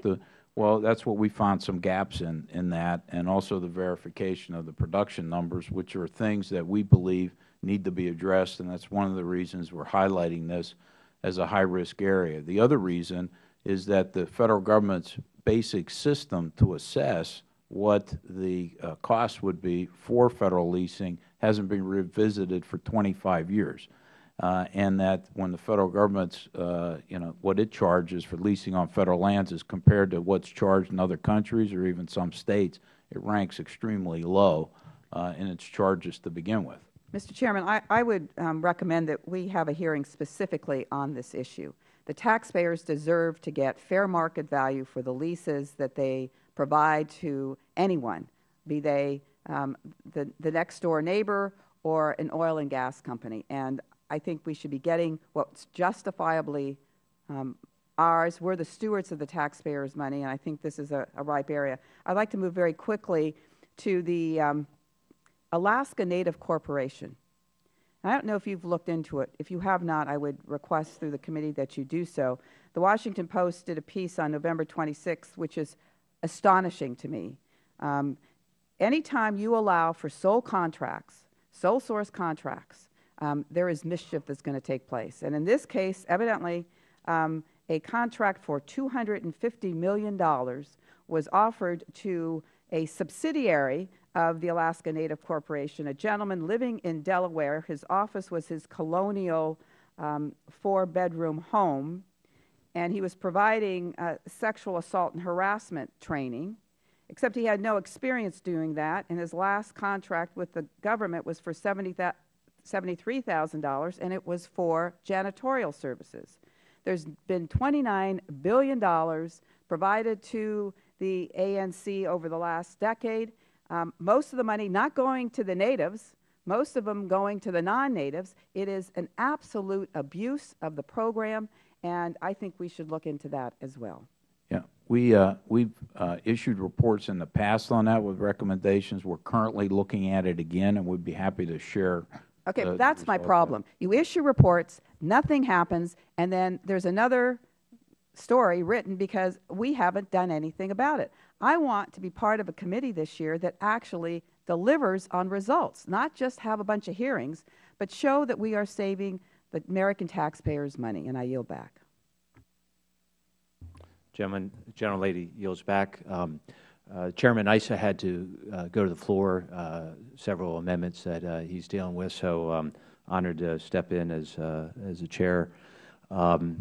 And I am up in the order, so it's good timing. So I'll yield myself the 5 minutes. First, I want to thank each of you for your testimony and your work on these important issues. As the gentlelady just said, we could spend the rest of this session just on what you're sharing with us and still not get everything done that we need to as doing good oversight. But Chairman Issa has made a priority of just this, oversight of how the Federal Government is handling the people's money, and we're glad to have you here. While I thank all of you, General Dodaro, I especially want to thank you. I believe this is your first time testifying before this committee as the newly sworn-in Comptroller General. Our congratulations on your confirmation and your 30-plus years of service at GAO. That brings great leadership to the agency with that experience. And I'm going to start with you, and one is a thank you for your flexibility in our subcommittee hearing dealing with the consolidated financial reports that we've moved back to March 9th. Look forward to hearing your testimony then, and also to your upcoming report, I believe March 1st, on duplicative Federal programs. We're anxious to see that, and I know this is a first-time report, although you've addressed some of those issues in other ways in the past. And as chair of the subcommittee on organization, efficiency, and financial management, we look forward very much to working with you and your staff because when we think of efficiency, well, duplication of effort certainly is not an efficient use of the taxpayers' funds. So is there anything you want to give us a primer on what we may see, or should we wait till March 1st? Well, I think, we were charged with doing an annual report. So this will be our first annual report on this. It will basically summarize the work that we've done and new work we've started since the requirement is put in place. We focused a lot on discretionary spending programs in this first area, both civilian and defense. We think it's important for defense to be on the table as well, and so you'll see a number of issues on that.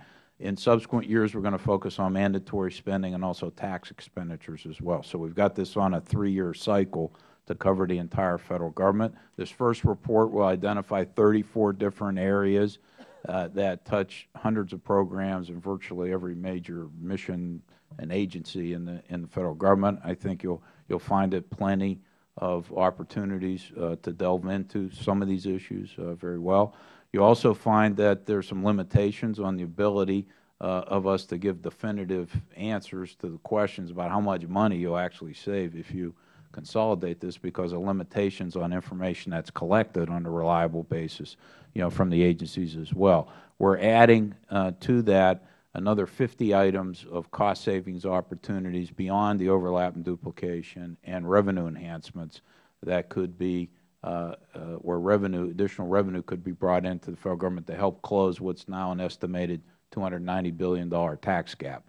So both revenue generating enhancements and cost savings opportunities. So we're looking forward to unveiling the report and providing appropriate follow-up support to the Congress.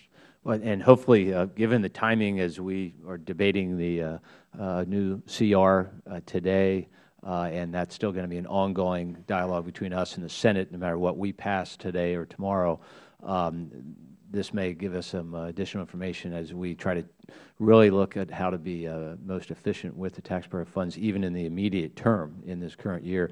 When you look at discretionary, I do agree that you need to look at everything, including DOD, and the duplication of efforts. I assume it's more duplication of programs, but not items such as the ongoing debate on the duplication of whether we have 1 or 2 engines on the Joint Strike Fighter. I assume that's outside of the realm of this report. Yeah, that's correct. Okay.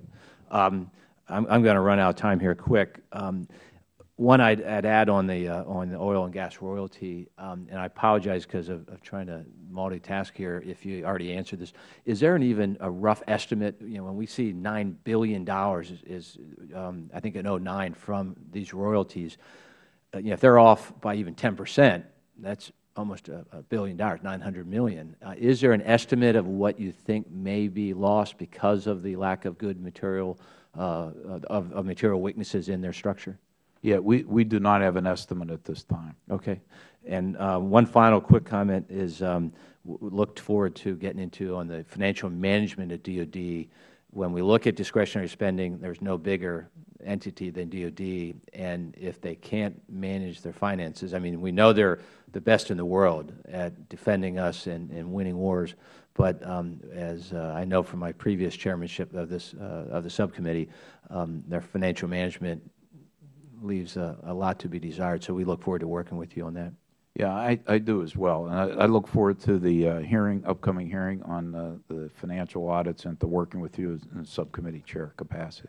Thank you.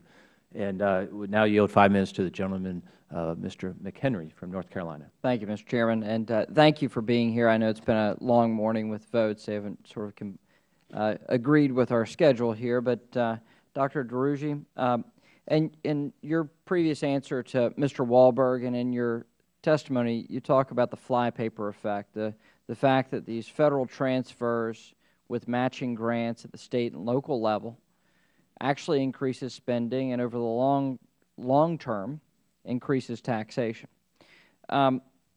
This is particularly interesting in light of the stimulus, which we had $150 billion roughly that was in direct Federal transfers to States and thereby increasing spending. So, the question is the Federal government really complicit in the State and municipal government's financial woes by these operations? Yes, it is. I mean, will you elaborate? I mean, there's a big economic literature that actually documents this problem, and yet the system goes on.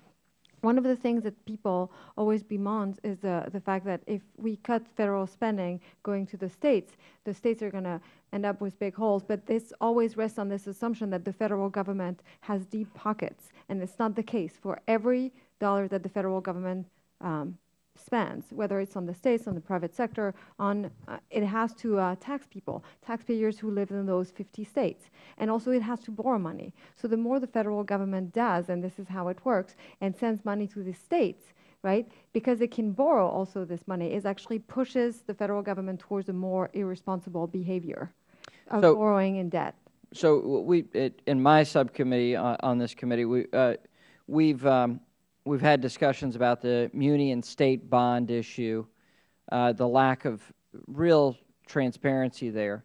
But there's another issue there, right? I mean, is the fact that the Federal government has actually been complicit in granting special treatment to investors who think it's a really good idea to lend money to bankrupt city in the form of tax deductions and, Build America bond, where you actually, the Federal government subsidize lending money, the rates to lend money to bankrupt cities, that's complicit. Absolutely. Okay. So in terms of this, do you think that the State and municipal financial position is worse than currently known? Yes, I think it is. If you take the economic approach of actually valuing the pension unfunded liability instead of the less than $500 billion that state pensions have on their book, you come up with a number of at least $3 trillion. So yes, the fiscal pictures in the states is much worse than we think.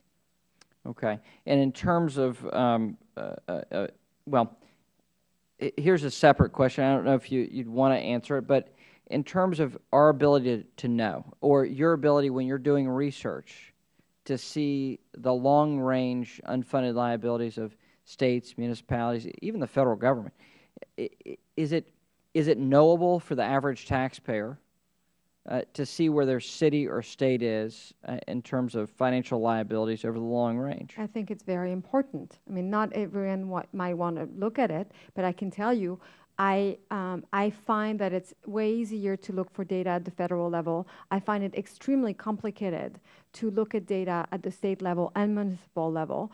And more importantly, there are a lot of accounting standards that apply only to the government that are very different from the accounting standards that apply to the private sector, that makes the size of liability of the federal government, state and municipal governments much smaller than it actually is. And it would be a very good thing not only to make these this data transparent, but also to value it at its actual present value, and so we can see what the true size of this liability is.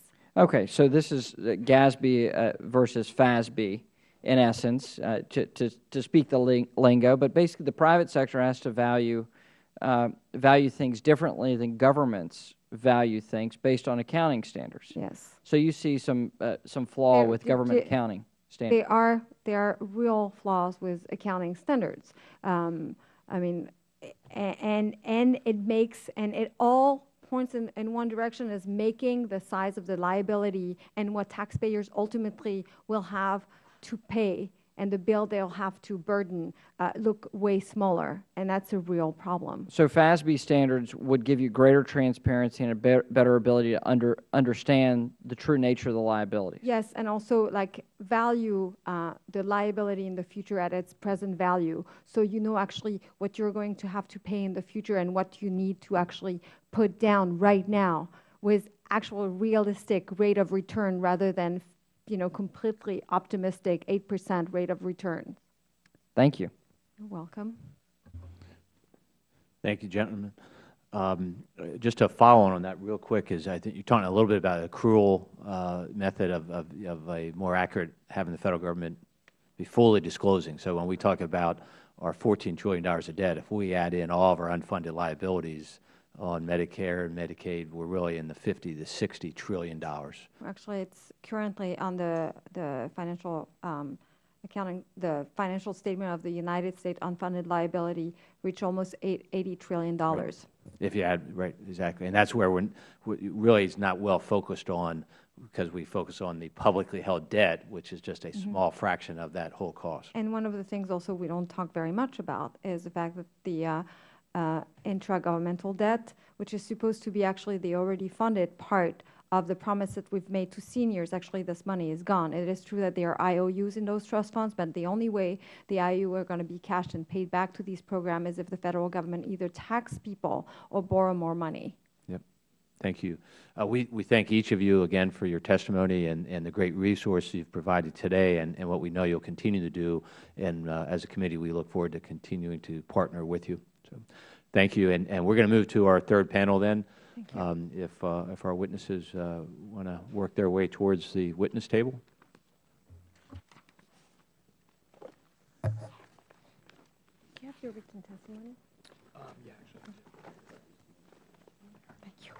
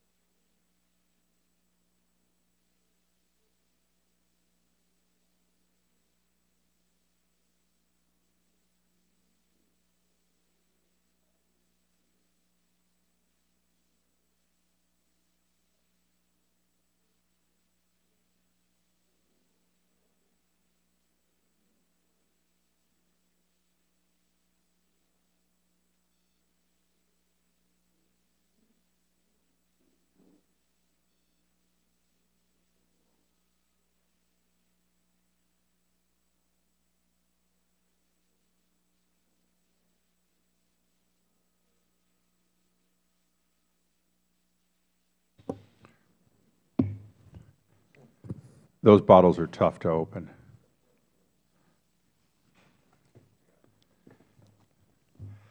Thank you. On our third panel today, I'd like to recognize Thomas Schatz. He is President of Citizens Against Government Waste. Mr. Andrew Moylan is Vice President of Government Affairs for the National Taxpayers Union. And Mr. Gary Kalman is Director of U.S. PERG, Federal Legislative Office. As you saw in the previous panel, pursuant to the rules, all witnesses will be sworn. If you'd please rise and raise your right hands. Do you solemnly swear that the testimony you are about to give this committee will be the truth, the whole truth, and nothing but the truth? Let the record reflect that all witnesses answered in the affirmative. Thank you. Please be seated.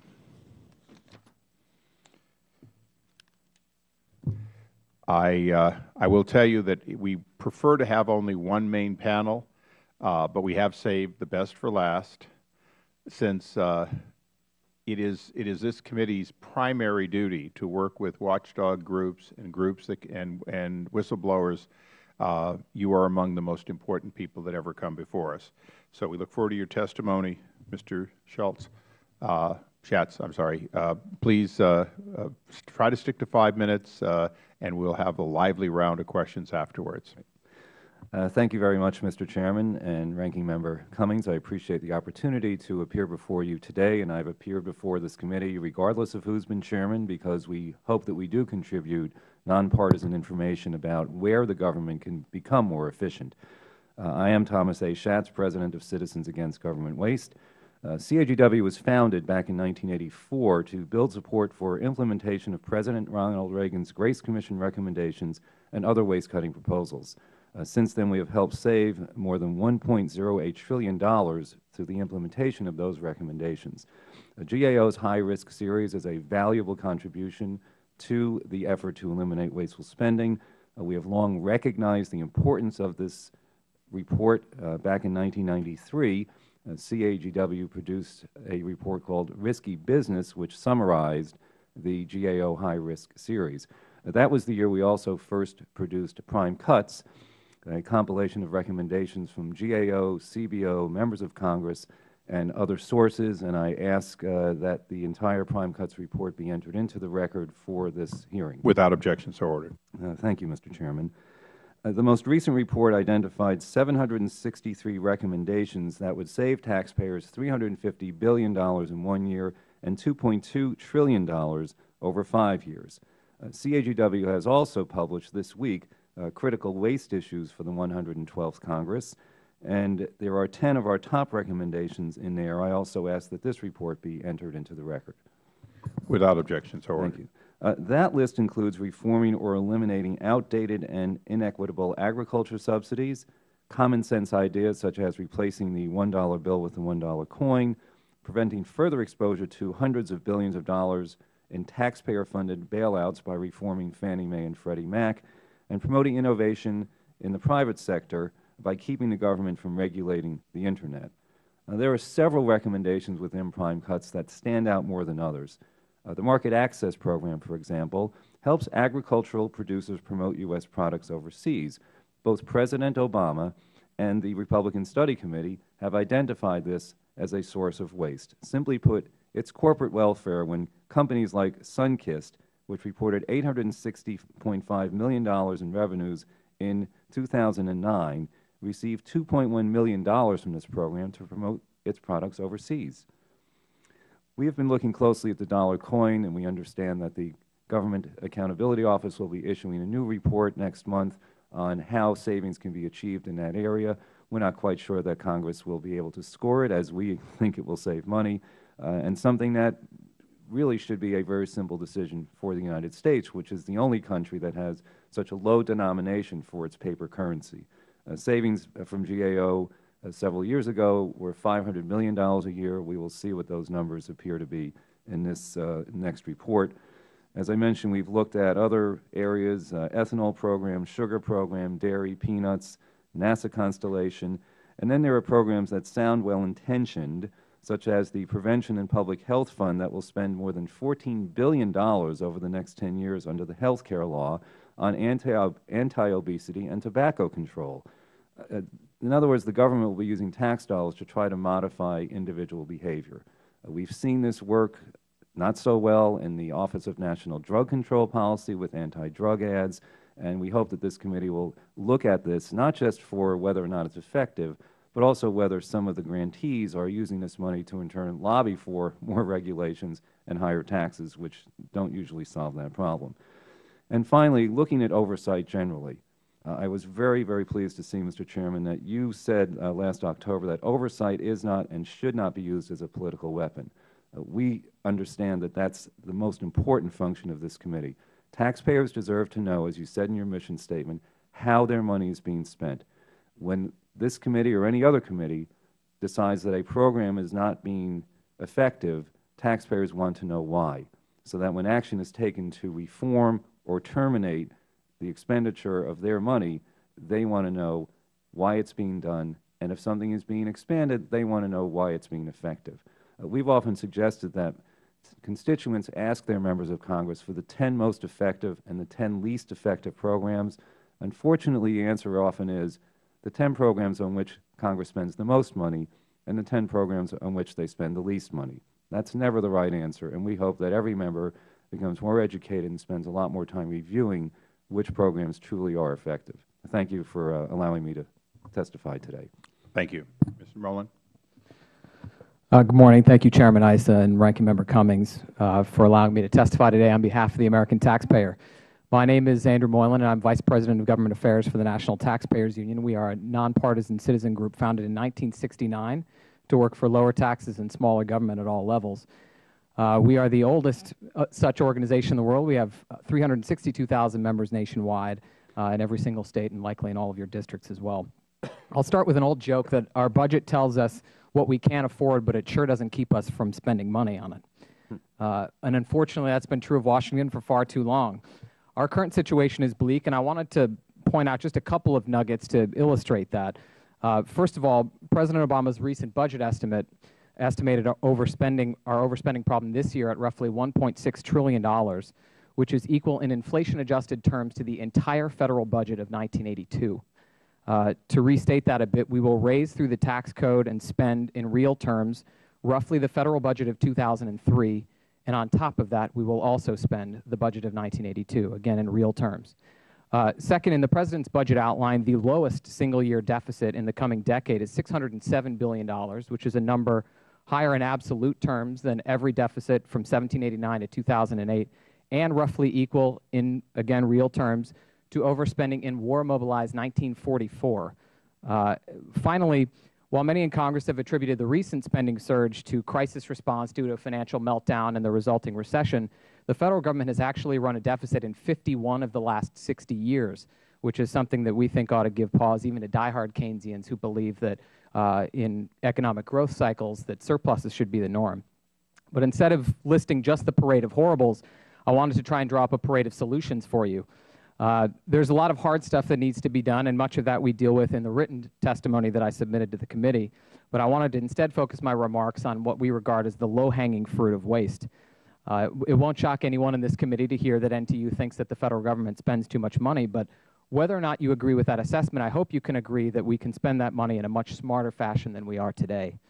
And that's why we joined with the U.S. Public Interest Research Group, with whom we have many disagreements, but some agreements as well, to author a report called Toward Common Ground, Bridging the Political Divide to Reduce Spending. And in that report, we identified over 30 specific recommendations to reduce federal spending by up to $600 billion by tackling waste by the middle part of the decade.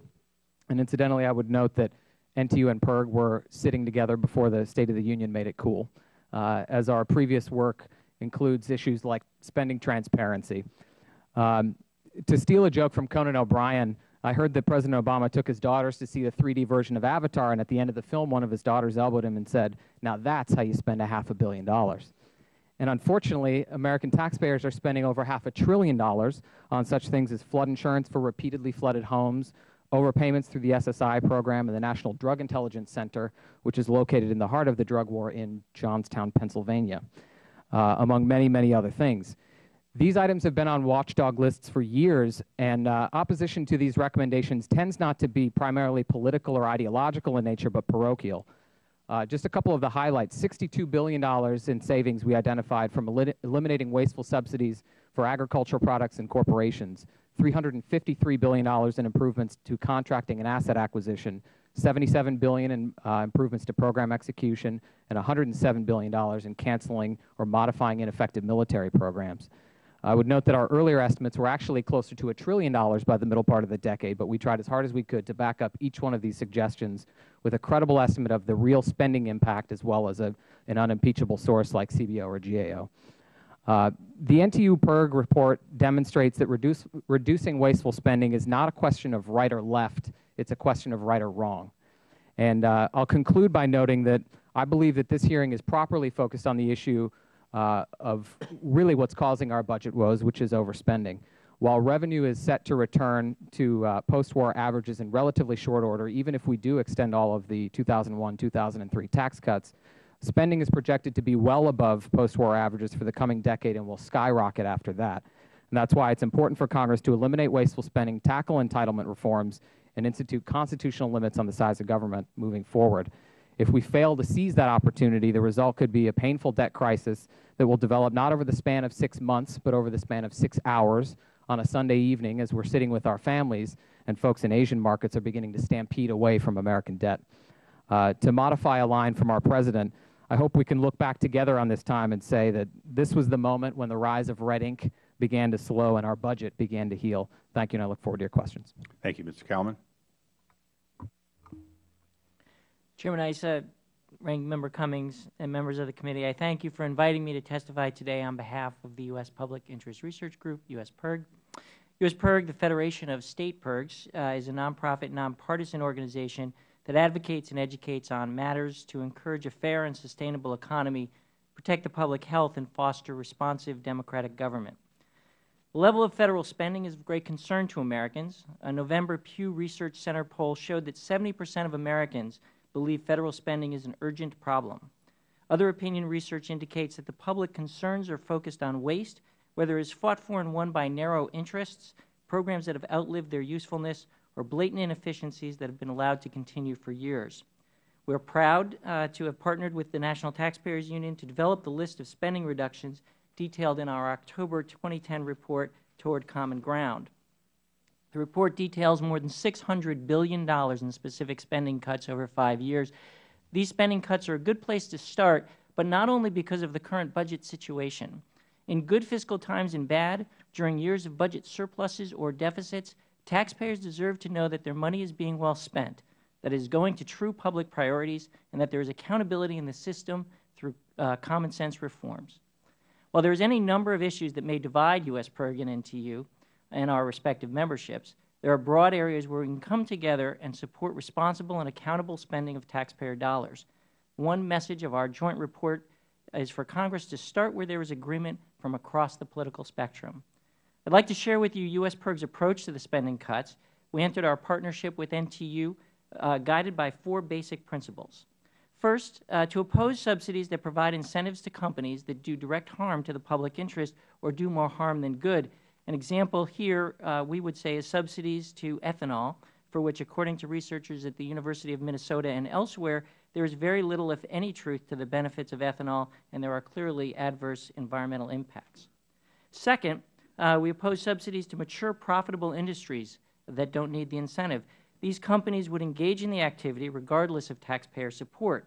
We would include in this category subsidies, as has been mentioned by now all 3 of us, the Market Access Program, which, among other things, effectively pay for overseas television advertising and other marketing of specific products to successful multi-billion-dollar companies. These companies have both the incentive and the resources to do their own product promotion without taxpayer handouts. Third, support common sense reforms to make the government more efficient. Examples here include the reducing of the inventory of unused or underused government buildings, as was mentioned before, as Congresswoman Spears pointed out, we have a lot to do in contracting. and would be happy to talk later on about a report we did called Forgiving Fraud and Failure, which was the repeated issuance of contracts and renewing of contracts despite the fact that they didn't deliver.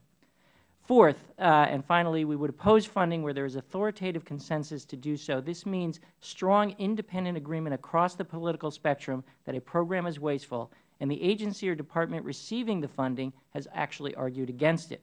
A specific example is here, again, just to repeat, the National Drug Intelligence Center, which has been the subject of numerous unfavorable reports about its impact and effectiveness. The GAO has concluded that it duplicates existing efforts. A particular value of the recommendations detailed in the report is that they are specific. They focus on agreed-upon wasteful spending. Along those lines, I would just note that U.S. PERG does not actually support across-the-board cuts. Such policies fail to differentiate between true public priorities and where there is genuine waste or inefficiencies in the system. Americans certainly prioritize national defense, but if efficiencies can be made to the way in which we repair military vehicles, the military is often exempt from across-the-board cuts, that savings is no less important than reforms to streamline the costs of Medicare. While not in the report, U.S. PERG would also urge the committee to review special interest carve-outs through tax expenditures and loopholes. These expenditures have the same bottom-line effect on our nation's deficit as direct line-item spending. Regardless of whether spending takes place through the tax code or the appropriations process, it should be part of the conversation and should be transparent, accountable, and serve the public. Let me end by saying that many of the items on our list challenge long-standing subsidies to narrow special interests. While these expenditures serve little or no continuing public purpose, there will no doubt be intense lobbying efforts to preserve the handouts. We urge you to resist those efforts and take the first important steps towards addressing our federal spending problem and ensuring that any public expenditure is for the public interest. We applaud the committee for looking anew at these giveaways and urge you to challenge tradition in the difficult decisions to reform the budget, decisions that lie ahead. Thank you. Thank you. I recognize myself for first round of questioning for 5 minutes. Mr. Schatz, your critical waste issue of the 112th Congress, it has an area that piqued my interest on page 17, and I would ask unanimous consent that this entire document be placed in the record. Without objection, so ordered. But on page 17, it makes a statement, USA Today, I guess, is the source for it, that 83% of all public employee jobs pay greater than their comparable private sector counterparts. When we're looking at trying to figure out waste, would you categorize paying more than what the private sector pays for comparable work as a waste, and if so, would this be perhaps the largest waste there is in all of government?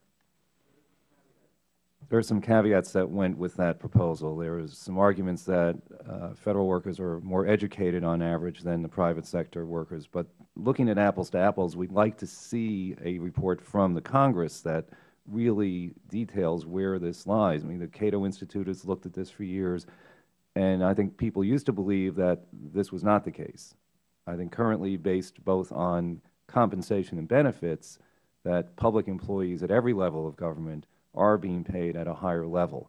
Now, whether that means there are too many of them, they're overcompensated, are we getting something out of them that's worth that compensation? These are all questions that need to be examined. So we don't want to say just, we do actually think that Federal salaries should be reduced because private sector, if you have a job, you're lucky to have one. Most people haven't had a raise. I was encouraged that the President has looked at salaries and said we should freeze them.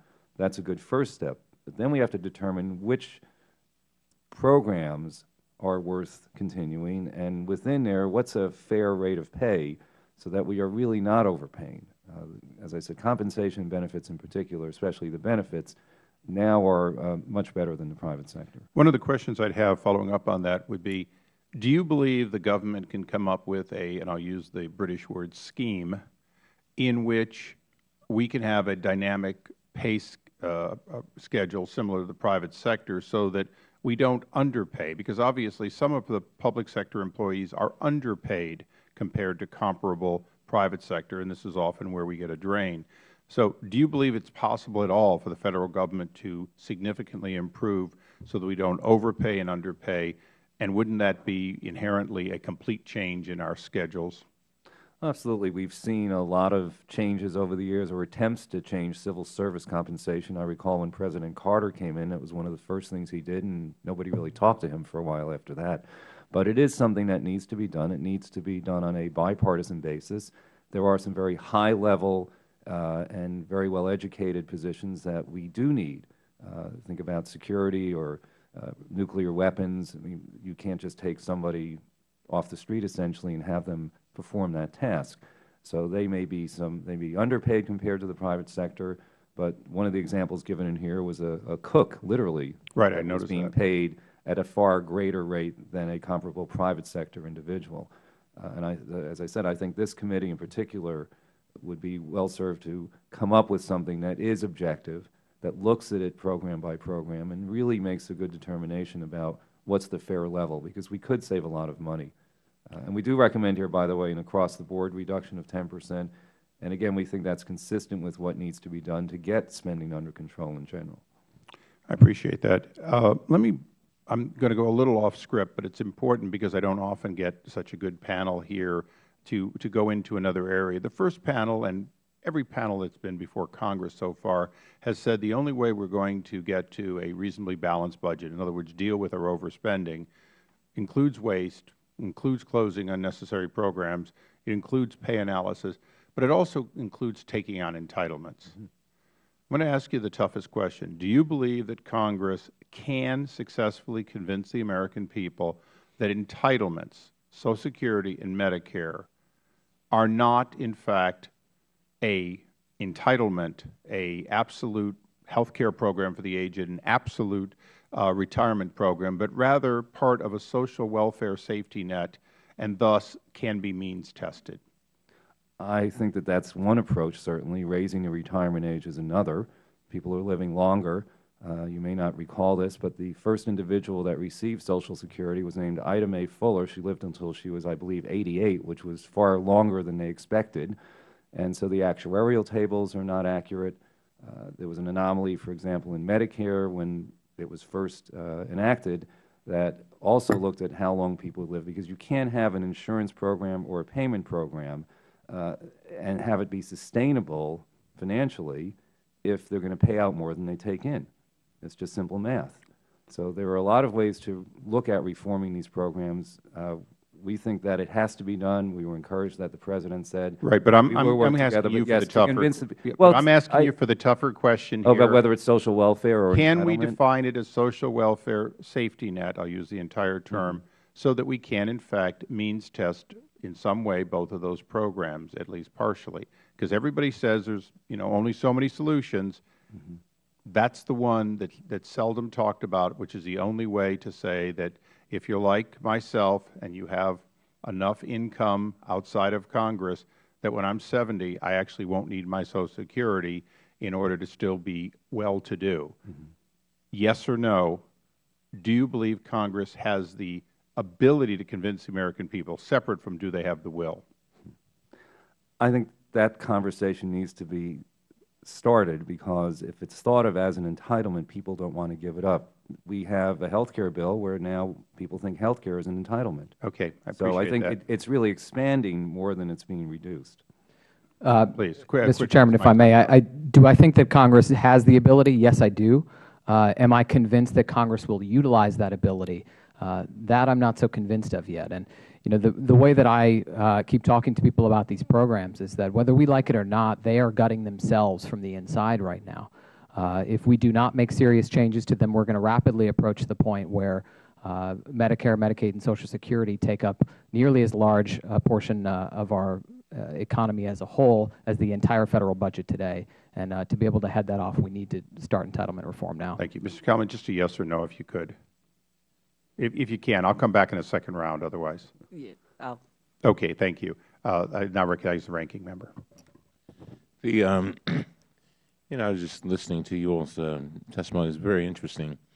And when it comes, you all heard the Senator McCaskill. Were you all here for that? Yes. And you heard all the discussion with regard to these contracts that we are particularly in defense, we don't seem to be in control of. I just wondered what comments did you have on that, Mr. Morrow? Yeah, thank you for the question. Could you be brief, because I have a number of things I want. It's an extraordinarily important part of the puzzle in terms of tackling wasteful spending, and that was actually a big part of the report that we did with U.S. PERG, is identifying some of those reforms that could be made. The Bipartisan Defense Acquisition Panel made some very worthwhile suggestions, and those are part of our report. If I may briefly, we were around when the Clinger-Cohen Act came along. We've seen a lot of defense procurement. 25% of the Grace Commission's recommendations dealt with defense, and our organization helped publicize the $436 hammers and the $640 toilet seats. So we're well aware of what needs to be done in contracting in defense.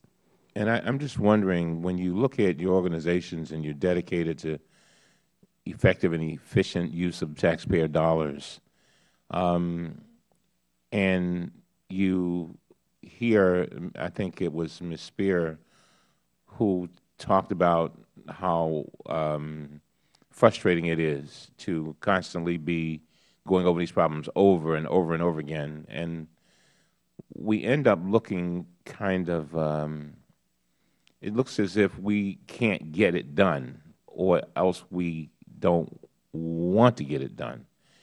And then we look at all the resources that are being put into these hearings, and don't get me wrong, I'm glad that the Chairman held this hearing, and I'm glad that we're on the road that we are on our way to. But I guess what I'm trying to get to is that, I mean, the older I get, the more I value my time. Mm-hmm. And I'm trying to make sure that the time that we have under our watch, all of ours, is that we do something to actually make a difference. And so I mean, and I appreciate the fact that these two organizations got together. That's great. I think that's a good start. But I'm just trying to figure out, you know, what do you want? I mean, what do you see? In other words, I'm trying to get to, how do we not be where Ms. Spear talked about, where 2 years from now we're talking about the same problems and they're getting worse? And, you know, we were able to make some difference in the Coast Guard. That's a smaller organization, but it was through just sheer pushing and setting deadlines, as the Chairman often talks about. I mean, but what do you all, I mean, how do you work yourself out of a job? That's what I'm trying to get to.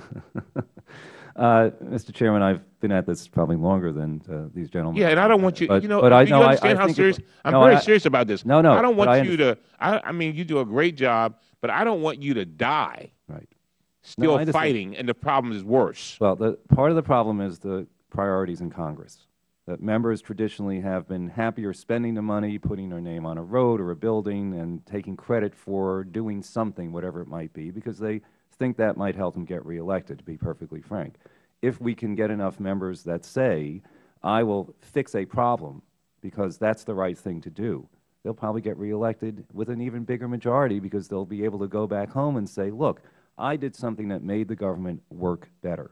We don't want people to have less faith in the government. And yes, we talk a lot about what's wrong, because that really gets people's attention. But fixing it is really something that needs to be at the forefront of people's minds. A lot of times agency heads come in, presidents come in and say, let's fix the problem. There's entrenched bureaucracy that doesn't want to change. So it's a very, it has to be an effort that is a collaboration between the executive branch, Congress, among these organizations, and so that when people look at something, they say, we're going to give you credit for fixing the problem, not just going around spending money. Congressman, I think it is a great question, and I am glad you all are focused on this. I would say a couple of things. One is that it is the fact that we need, I think, to start where we can agree. In other words, a lot of these fights end up happening at the places we disagree. And so the value, and what I said in my testimony and would reiterate, is the value of a group like NTU partnering with U.S. PERG gives you a roadmap for a few places where, if parties got together and said this is where we can go, then you would have actually backup from folks that can talk to their memberships across the country. So that's the first thing. The second thing I would say is there are some places where there has been progress made, not obviously enough. But last year, in a unanimously through the House, there was acquisitions reforms that were made to the weapons procurement system. That took care of about 20% of the problem. But if we can go after weapons systems, which arguably is one of the harder things to go after, then hopefully we can introduce and get a bill, you all can pass a bill that would take care of the remaining 80%. So I think there are building blocks on which you can focus on to make some serious progress. Over in the Senate side is the last thing I would say on a number of, for example, issues like offshore tax havens, which is not necessarily something that everybody agrees on. Mr. Grassley and Mr. Lemon are getting together and talking about how to close some of those abuses and ways to raise some revenue. So I think there are things and seeds that are out there, but we need to focus on where we agree. May I? I think that, and I submitted this in my written testimony, that the math on the dollars and cents is easy. It's the political calculus that's been difficult. And just to explain part of that, President Obama's recent budget had some suggestions for terminations, over $1 billion of which were repeated suggestions from President Bush's last proposed budget. So there are $1 billion worth of reductions that both of those very different men agreed upon that have still not been implemented in terms of reductions. I think that those are things that we ought to be targeting. That's the low-hanging fruit. We identified $600 billion more that we think is low-hanging fruit. And after that point, that's when we can climb up a little higher, fight about what fruit to pick and how big they ought to be. And I can say that we as an organization and I as an individual am committed to making that political calculus easier, because that's the only way we're ever going to get this done. Thank you very much, Mr. Chairman. Thank you.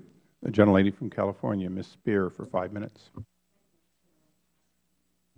I've got to say that if there ever was a moment in time when we can come together and show the American people that Republicans and Democrats want to save the taxpayers' money, and we commit to do that from this committee, I mean, we can change the world in a small way, but a very significant way. And I think the fact that Mr. Moylan and Mr. Kalman have come together from very different places and have created a list for us of things that they can agree on, then I would suggest, Mr. Chairman, we should sit down and see if we can agree on these particular suggested areas. I mean, if in fact the suggestion that we can save hundreds of millions of dollars by just ending the orders for obsolete spare parts for the military, come on, if we can't do that, we should get the heck out of here.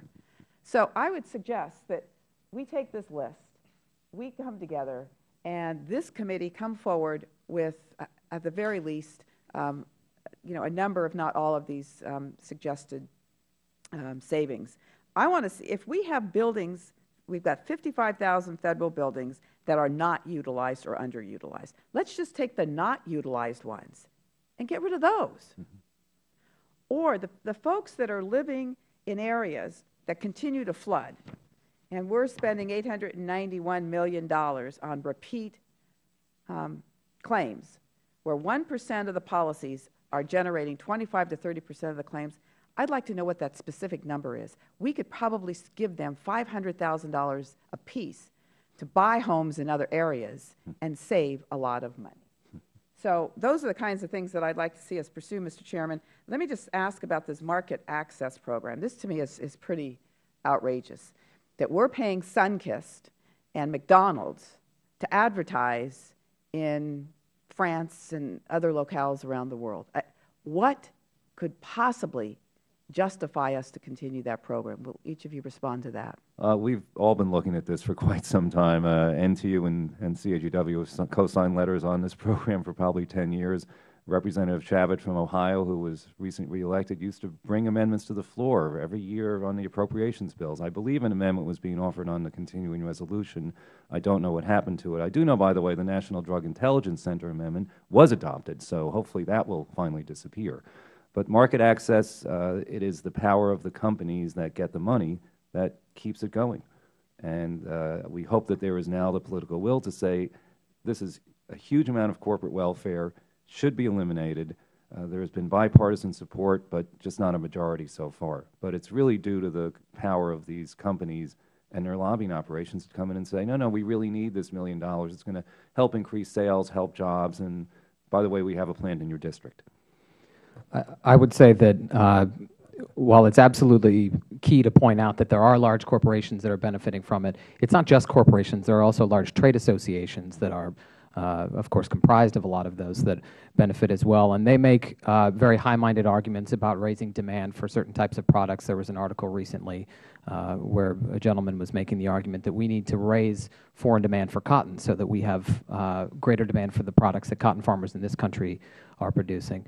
The way that we look at it as an organization is that entities like this that have significant profits on their own ought to be able to fund their own advertising and promotion techniques. And taxpayers have many more important things to deal with. And whether, as Gary said, whether the budget situation is good or bad, it does not make sense to be subsidizing entities like that. And I would just quickly add that, there is presumably a debate to be had whether or not the Commerce Department has a role in going out to open up foreign markets for American businesses.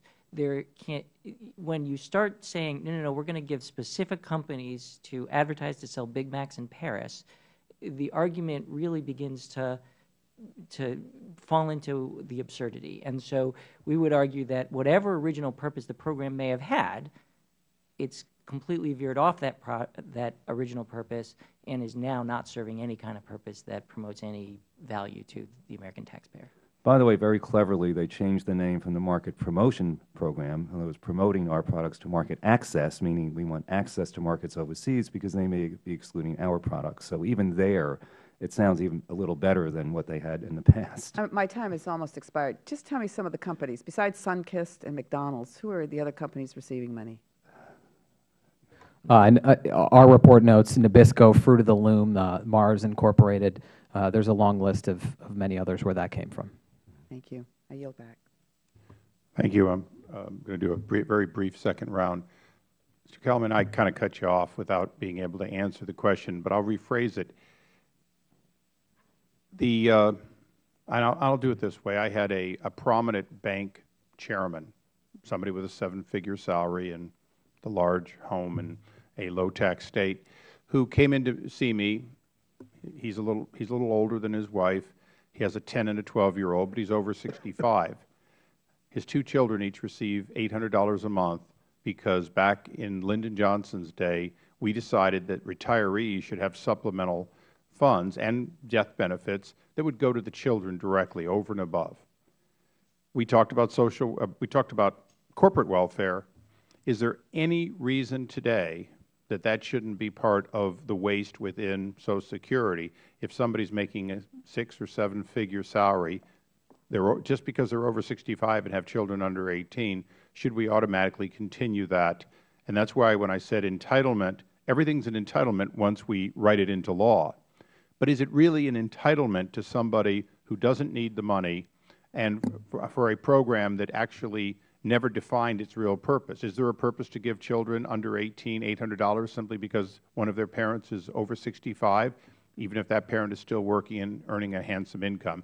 So I'll leave it to you because this is about waste. It's about government waste. But the two biggest potential rocks in the knapsack of our country that might take us down are Social Security and Medicare in the opposite order. If you'd like to respond. Sure. And by the way, that's not going to completely balance the budget if we just do away with the high income over 65 with children under 18. I understand and appreciate that. Let me say two things. One is just to be quite frank is that U.S. PERG doesn't take positions on the level of benefits for Social Security or Medicare. That said, we actually do have in our— And the question wasn't, is that a wrong benefit? Is it the type of benefit that Congress should look at anew relative to recategorizing it in some way for means testing, or at least not to make it an automatic entitlement? Yeah, and I apologize, but we don't have a specific position on that. Okay. But let me say this, that we do think that, for example, there are a number of things in Medicare and Medicaid that, in particular, that should be looked at. We're not against looking at that. In fact, in Medicaid, for example, there are a number of states that in which name brand pharmaceuticals have gotten into the states to adopt actuaries that forbid Medicaid from purchasing generic drug alternatives. So Medicaid ends up spending a lot more money than they otherwise would. They've lobbied for built-in monopolies. Protection. So we would say, people who say, oh, we should leave entitlements off the table, we think that there are huge efficiencies, billions and billions of taxpayer dollars that that program that's not just, obviously we can all agree on the actual fraud in Medicare. We should go after that. I guarantee you housing, it shouldn't have to be the Ritz-Carlton. Exactly. So we do believe that there are opportunities to make huge savings in those programs by looking at how they're actually being implemented. On that side, we can agree. Any other responses? I would also point out, and you touched on the public opinion portion of it, that I think that there is something of a structural problem in how these programs are viewed. People are well aware of the payments that they make into these systems for years and decades, and so I think they, to some extent, rightly feel that when they get to retirement age, that they ought to be able to draw upon those benefits as they were promised to them. If they only knew that they only pay into Part A, B, C, and D, are not in fact paid for out of withholding, but rather through general tax revenue? Well, and it's a more basic problem than that, which is that when Social Security was first drawn up, it was not something akin to a forced savings program. We had this pay-as-you-go system, and I think that that's a part of the big disconnect that we face here today, and that's a part of what makes dealing with these programs more difficult than it might otherwise be. I'm going to ask one closing question very quickly, because this one hits home. In a little while, I think we're going to have an amendment we're going to vote on to make an across-the-board cut to the branch, literally to consider further cutting the budget that the ranking member and I share to try to go after waste and misuse of government funds. And I'm probably going to vote no, because I don't believe you cut off the auditor's fund in order to get a better running of an enterprise. But in this report that's already in, I noticed something. There's a proposal here that members of Congress cut off franking in election years. In other words, not just 90 days, but cut it off altogether. I'd appreciate a little elaboration, because I found it to be very insightful that although I think we should be able to respond to inquiries, in other words, our mail should continue, the history of franking right up until the eve of the cutoff for the primary or general is certainly something that if we look at ourselves through a fair mirror, we're going to see something we don't like. Well, first, the Senate does limit franking. The gentlelady was going to yield to her. Thank you, Mr. Chairman. I must say that I have discovered the franking, quote, benefit to be outrageous. And if you want to associate on that issue, I would be delighted. I thank the to gentlelady. think, and I found that out by happenstance. I was doing a one-a-year newsletter to my constituents to tell them what I had done during the year, and found out it was going to cost $100,000 to send it out, and I refused to do it. And with the eve of the electronic newsletter and everything else we have at our disposal, I think that benefit should cease. But please, well, as we said in the report, in the days of the Pony Express, this might have made sense, but it certainly doesn't now. There's so much information, Twitter, Facebook, MySpace, I don't want to leave anyone out, email, texting, town hall meetings, teletown halls. If a member of Congress wishes to let their constituents know what they're doing, there are so many outlets now that did not exist before that we believe firmly, and we've always believed this, that a member of Congress should only respond to a constituent if they're asked a question, and because that's a legitimate function of what members of Congress do. We've got C-SPAN, we've got everything going on. There's more information now about the hearings with the new rules. We are both being advertised here today with this hearing, I'm sure. Exactly. So I think that this is something whose time has come, and I know NTU in particular has done a great job on this issue over the years. So I would love to have Andrew make a comment as well. Yeah, I mean, we've done a tremendous amount of work on abuses of the franking process, but I wanted to touch on sort of the more general point that you made. I often make the argument that one of the reasons that I believe so deeply in limited government is precisely because I don't think that we spend enough money on the things that matter.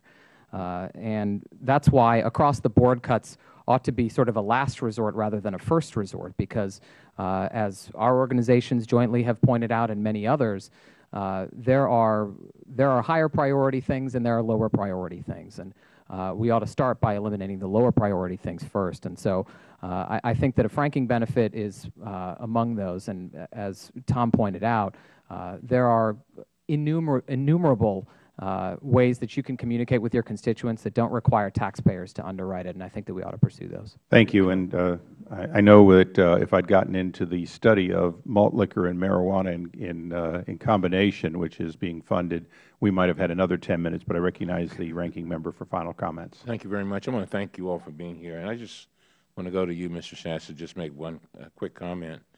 You know, I was listening to your responses and with regard to public employees. I think we have to be very, very careful when we try to make these comparisons and contrasts. And I think you've been sensitive to it. I look at, and so, you know, I know you all speak in a lot of places and you tell a lot of stories, but this is one I want you to tell. Almost every one of my employees on this committee took a substantial pay cut. They're here night after night. Many of them, we have a Harvard Law School graduates, I mean, sitting right up here. And I'm sure that, I don't know what happened on the other side, but what I'm saying is that we've got a lot of great people who do a lot of sacrificing. And I tell you, it makes me want to scream sometimes when I hear, and I'm not just talking about Democrats, I'm talking about Republican staff too, about public employees and how they are, you know, got these high salaries and, you know, they couldn't do better in private industry. I guarantee you most of them could, but we've got a lot of people who dedicate their lives to just trying to do what is right and make things better for people. And I get kind of emotional about it because I hear it over and over again, and I think it's quite unfair so often.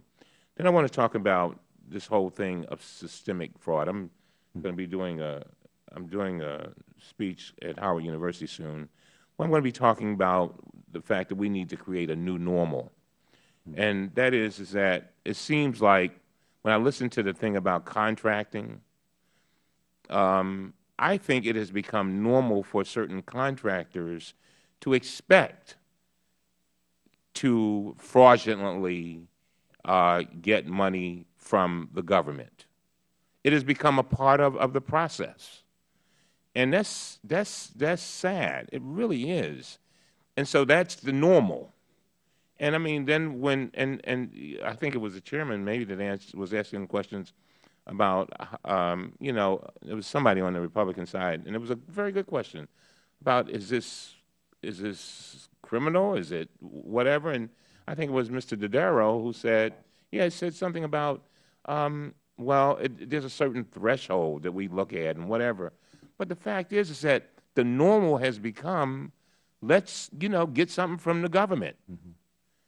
And I am convinced that we can do better than that. We really can.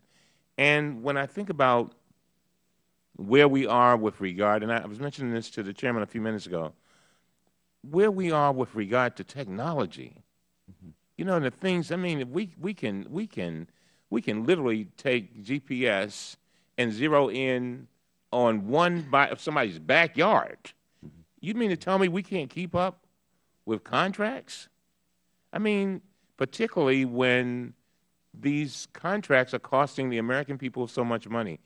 I agree with the chairman with regard to our mission statement. This is bigger than us. This is about, and it's bigger than one party. It's bigger than Democrats or Republicans. It's about taking the hard-earned dollars of Americans and trying to make sure that they're spent effectively and efficiently. And you know, the two things that I just said are linked. The thing about employees, we got a lot of great employees, and I think we need to be careful about beating up on them all the time because, and I'm not just talking about the people up here. Mm-hmm. They're the same public employees that, you know, collect our trash, the same ones that deliver our mail. I mean, that's real. And a lot of these people, I think, probably most of them are underpaid. And at the same time, we also need to use our technology to, we got the bashing over here, but then we need to move to our technology and say, okay, how do we use this technology to bring that effectiveness and efficiency to government to help those employees accomplish the things that they need to accomplish? That's what it's all about. And so we can spend, and we've been concentrating on spending here lately, but we also need to, and I think the Chairman said it in his opening, that when we find ways that we can save money, we need to double down on that. We need to do that, because if we can save some pennies, that means everybody benefits. And when government is really doing things effectively and efficiently, we all benefit. And then that way we bring value, more value, to the lives of all Americans. And that's what it's all about. Thank you very much, Mr. Chairman. I thank the gentleman, and I thank our witnesses today.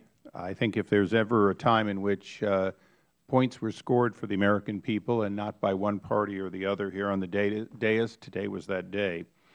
I'd again like to thank all the witnesses for their testimony. The record will stay open for 7 days. If there are additional comments that you'd like to have placed in the record, I'd ask unanimous consent at this time that you be able to do so. And without objection, so ordered. And with that, we stand adjourned. I guess I couldn't answer that question.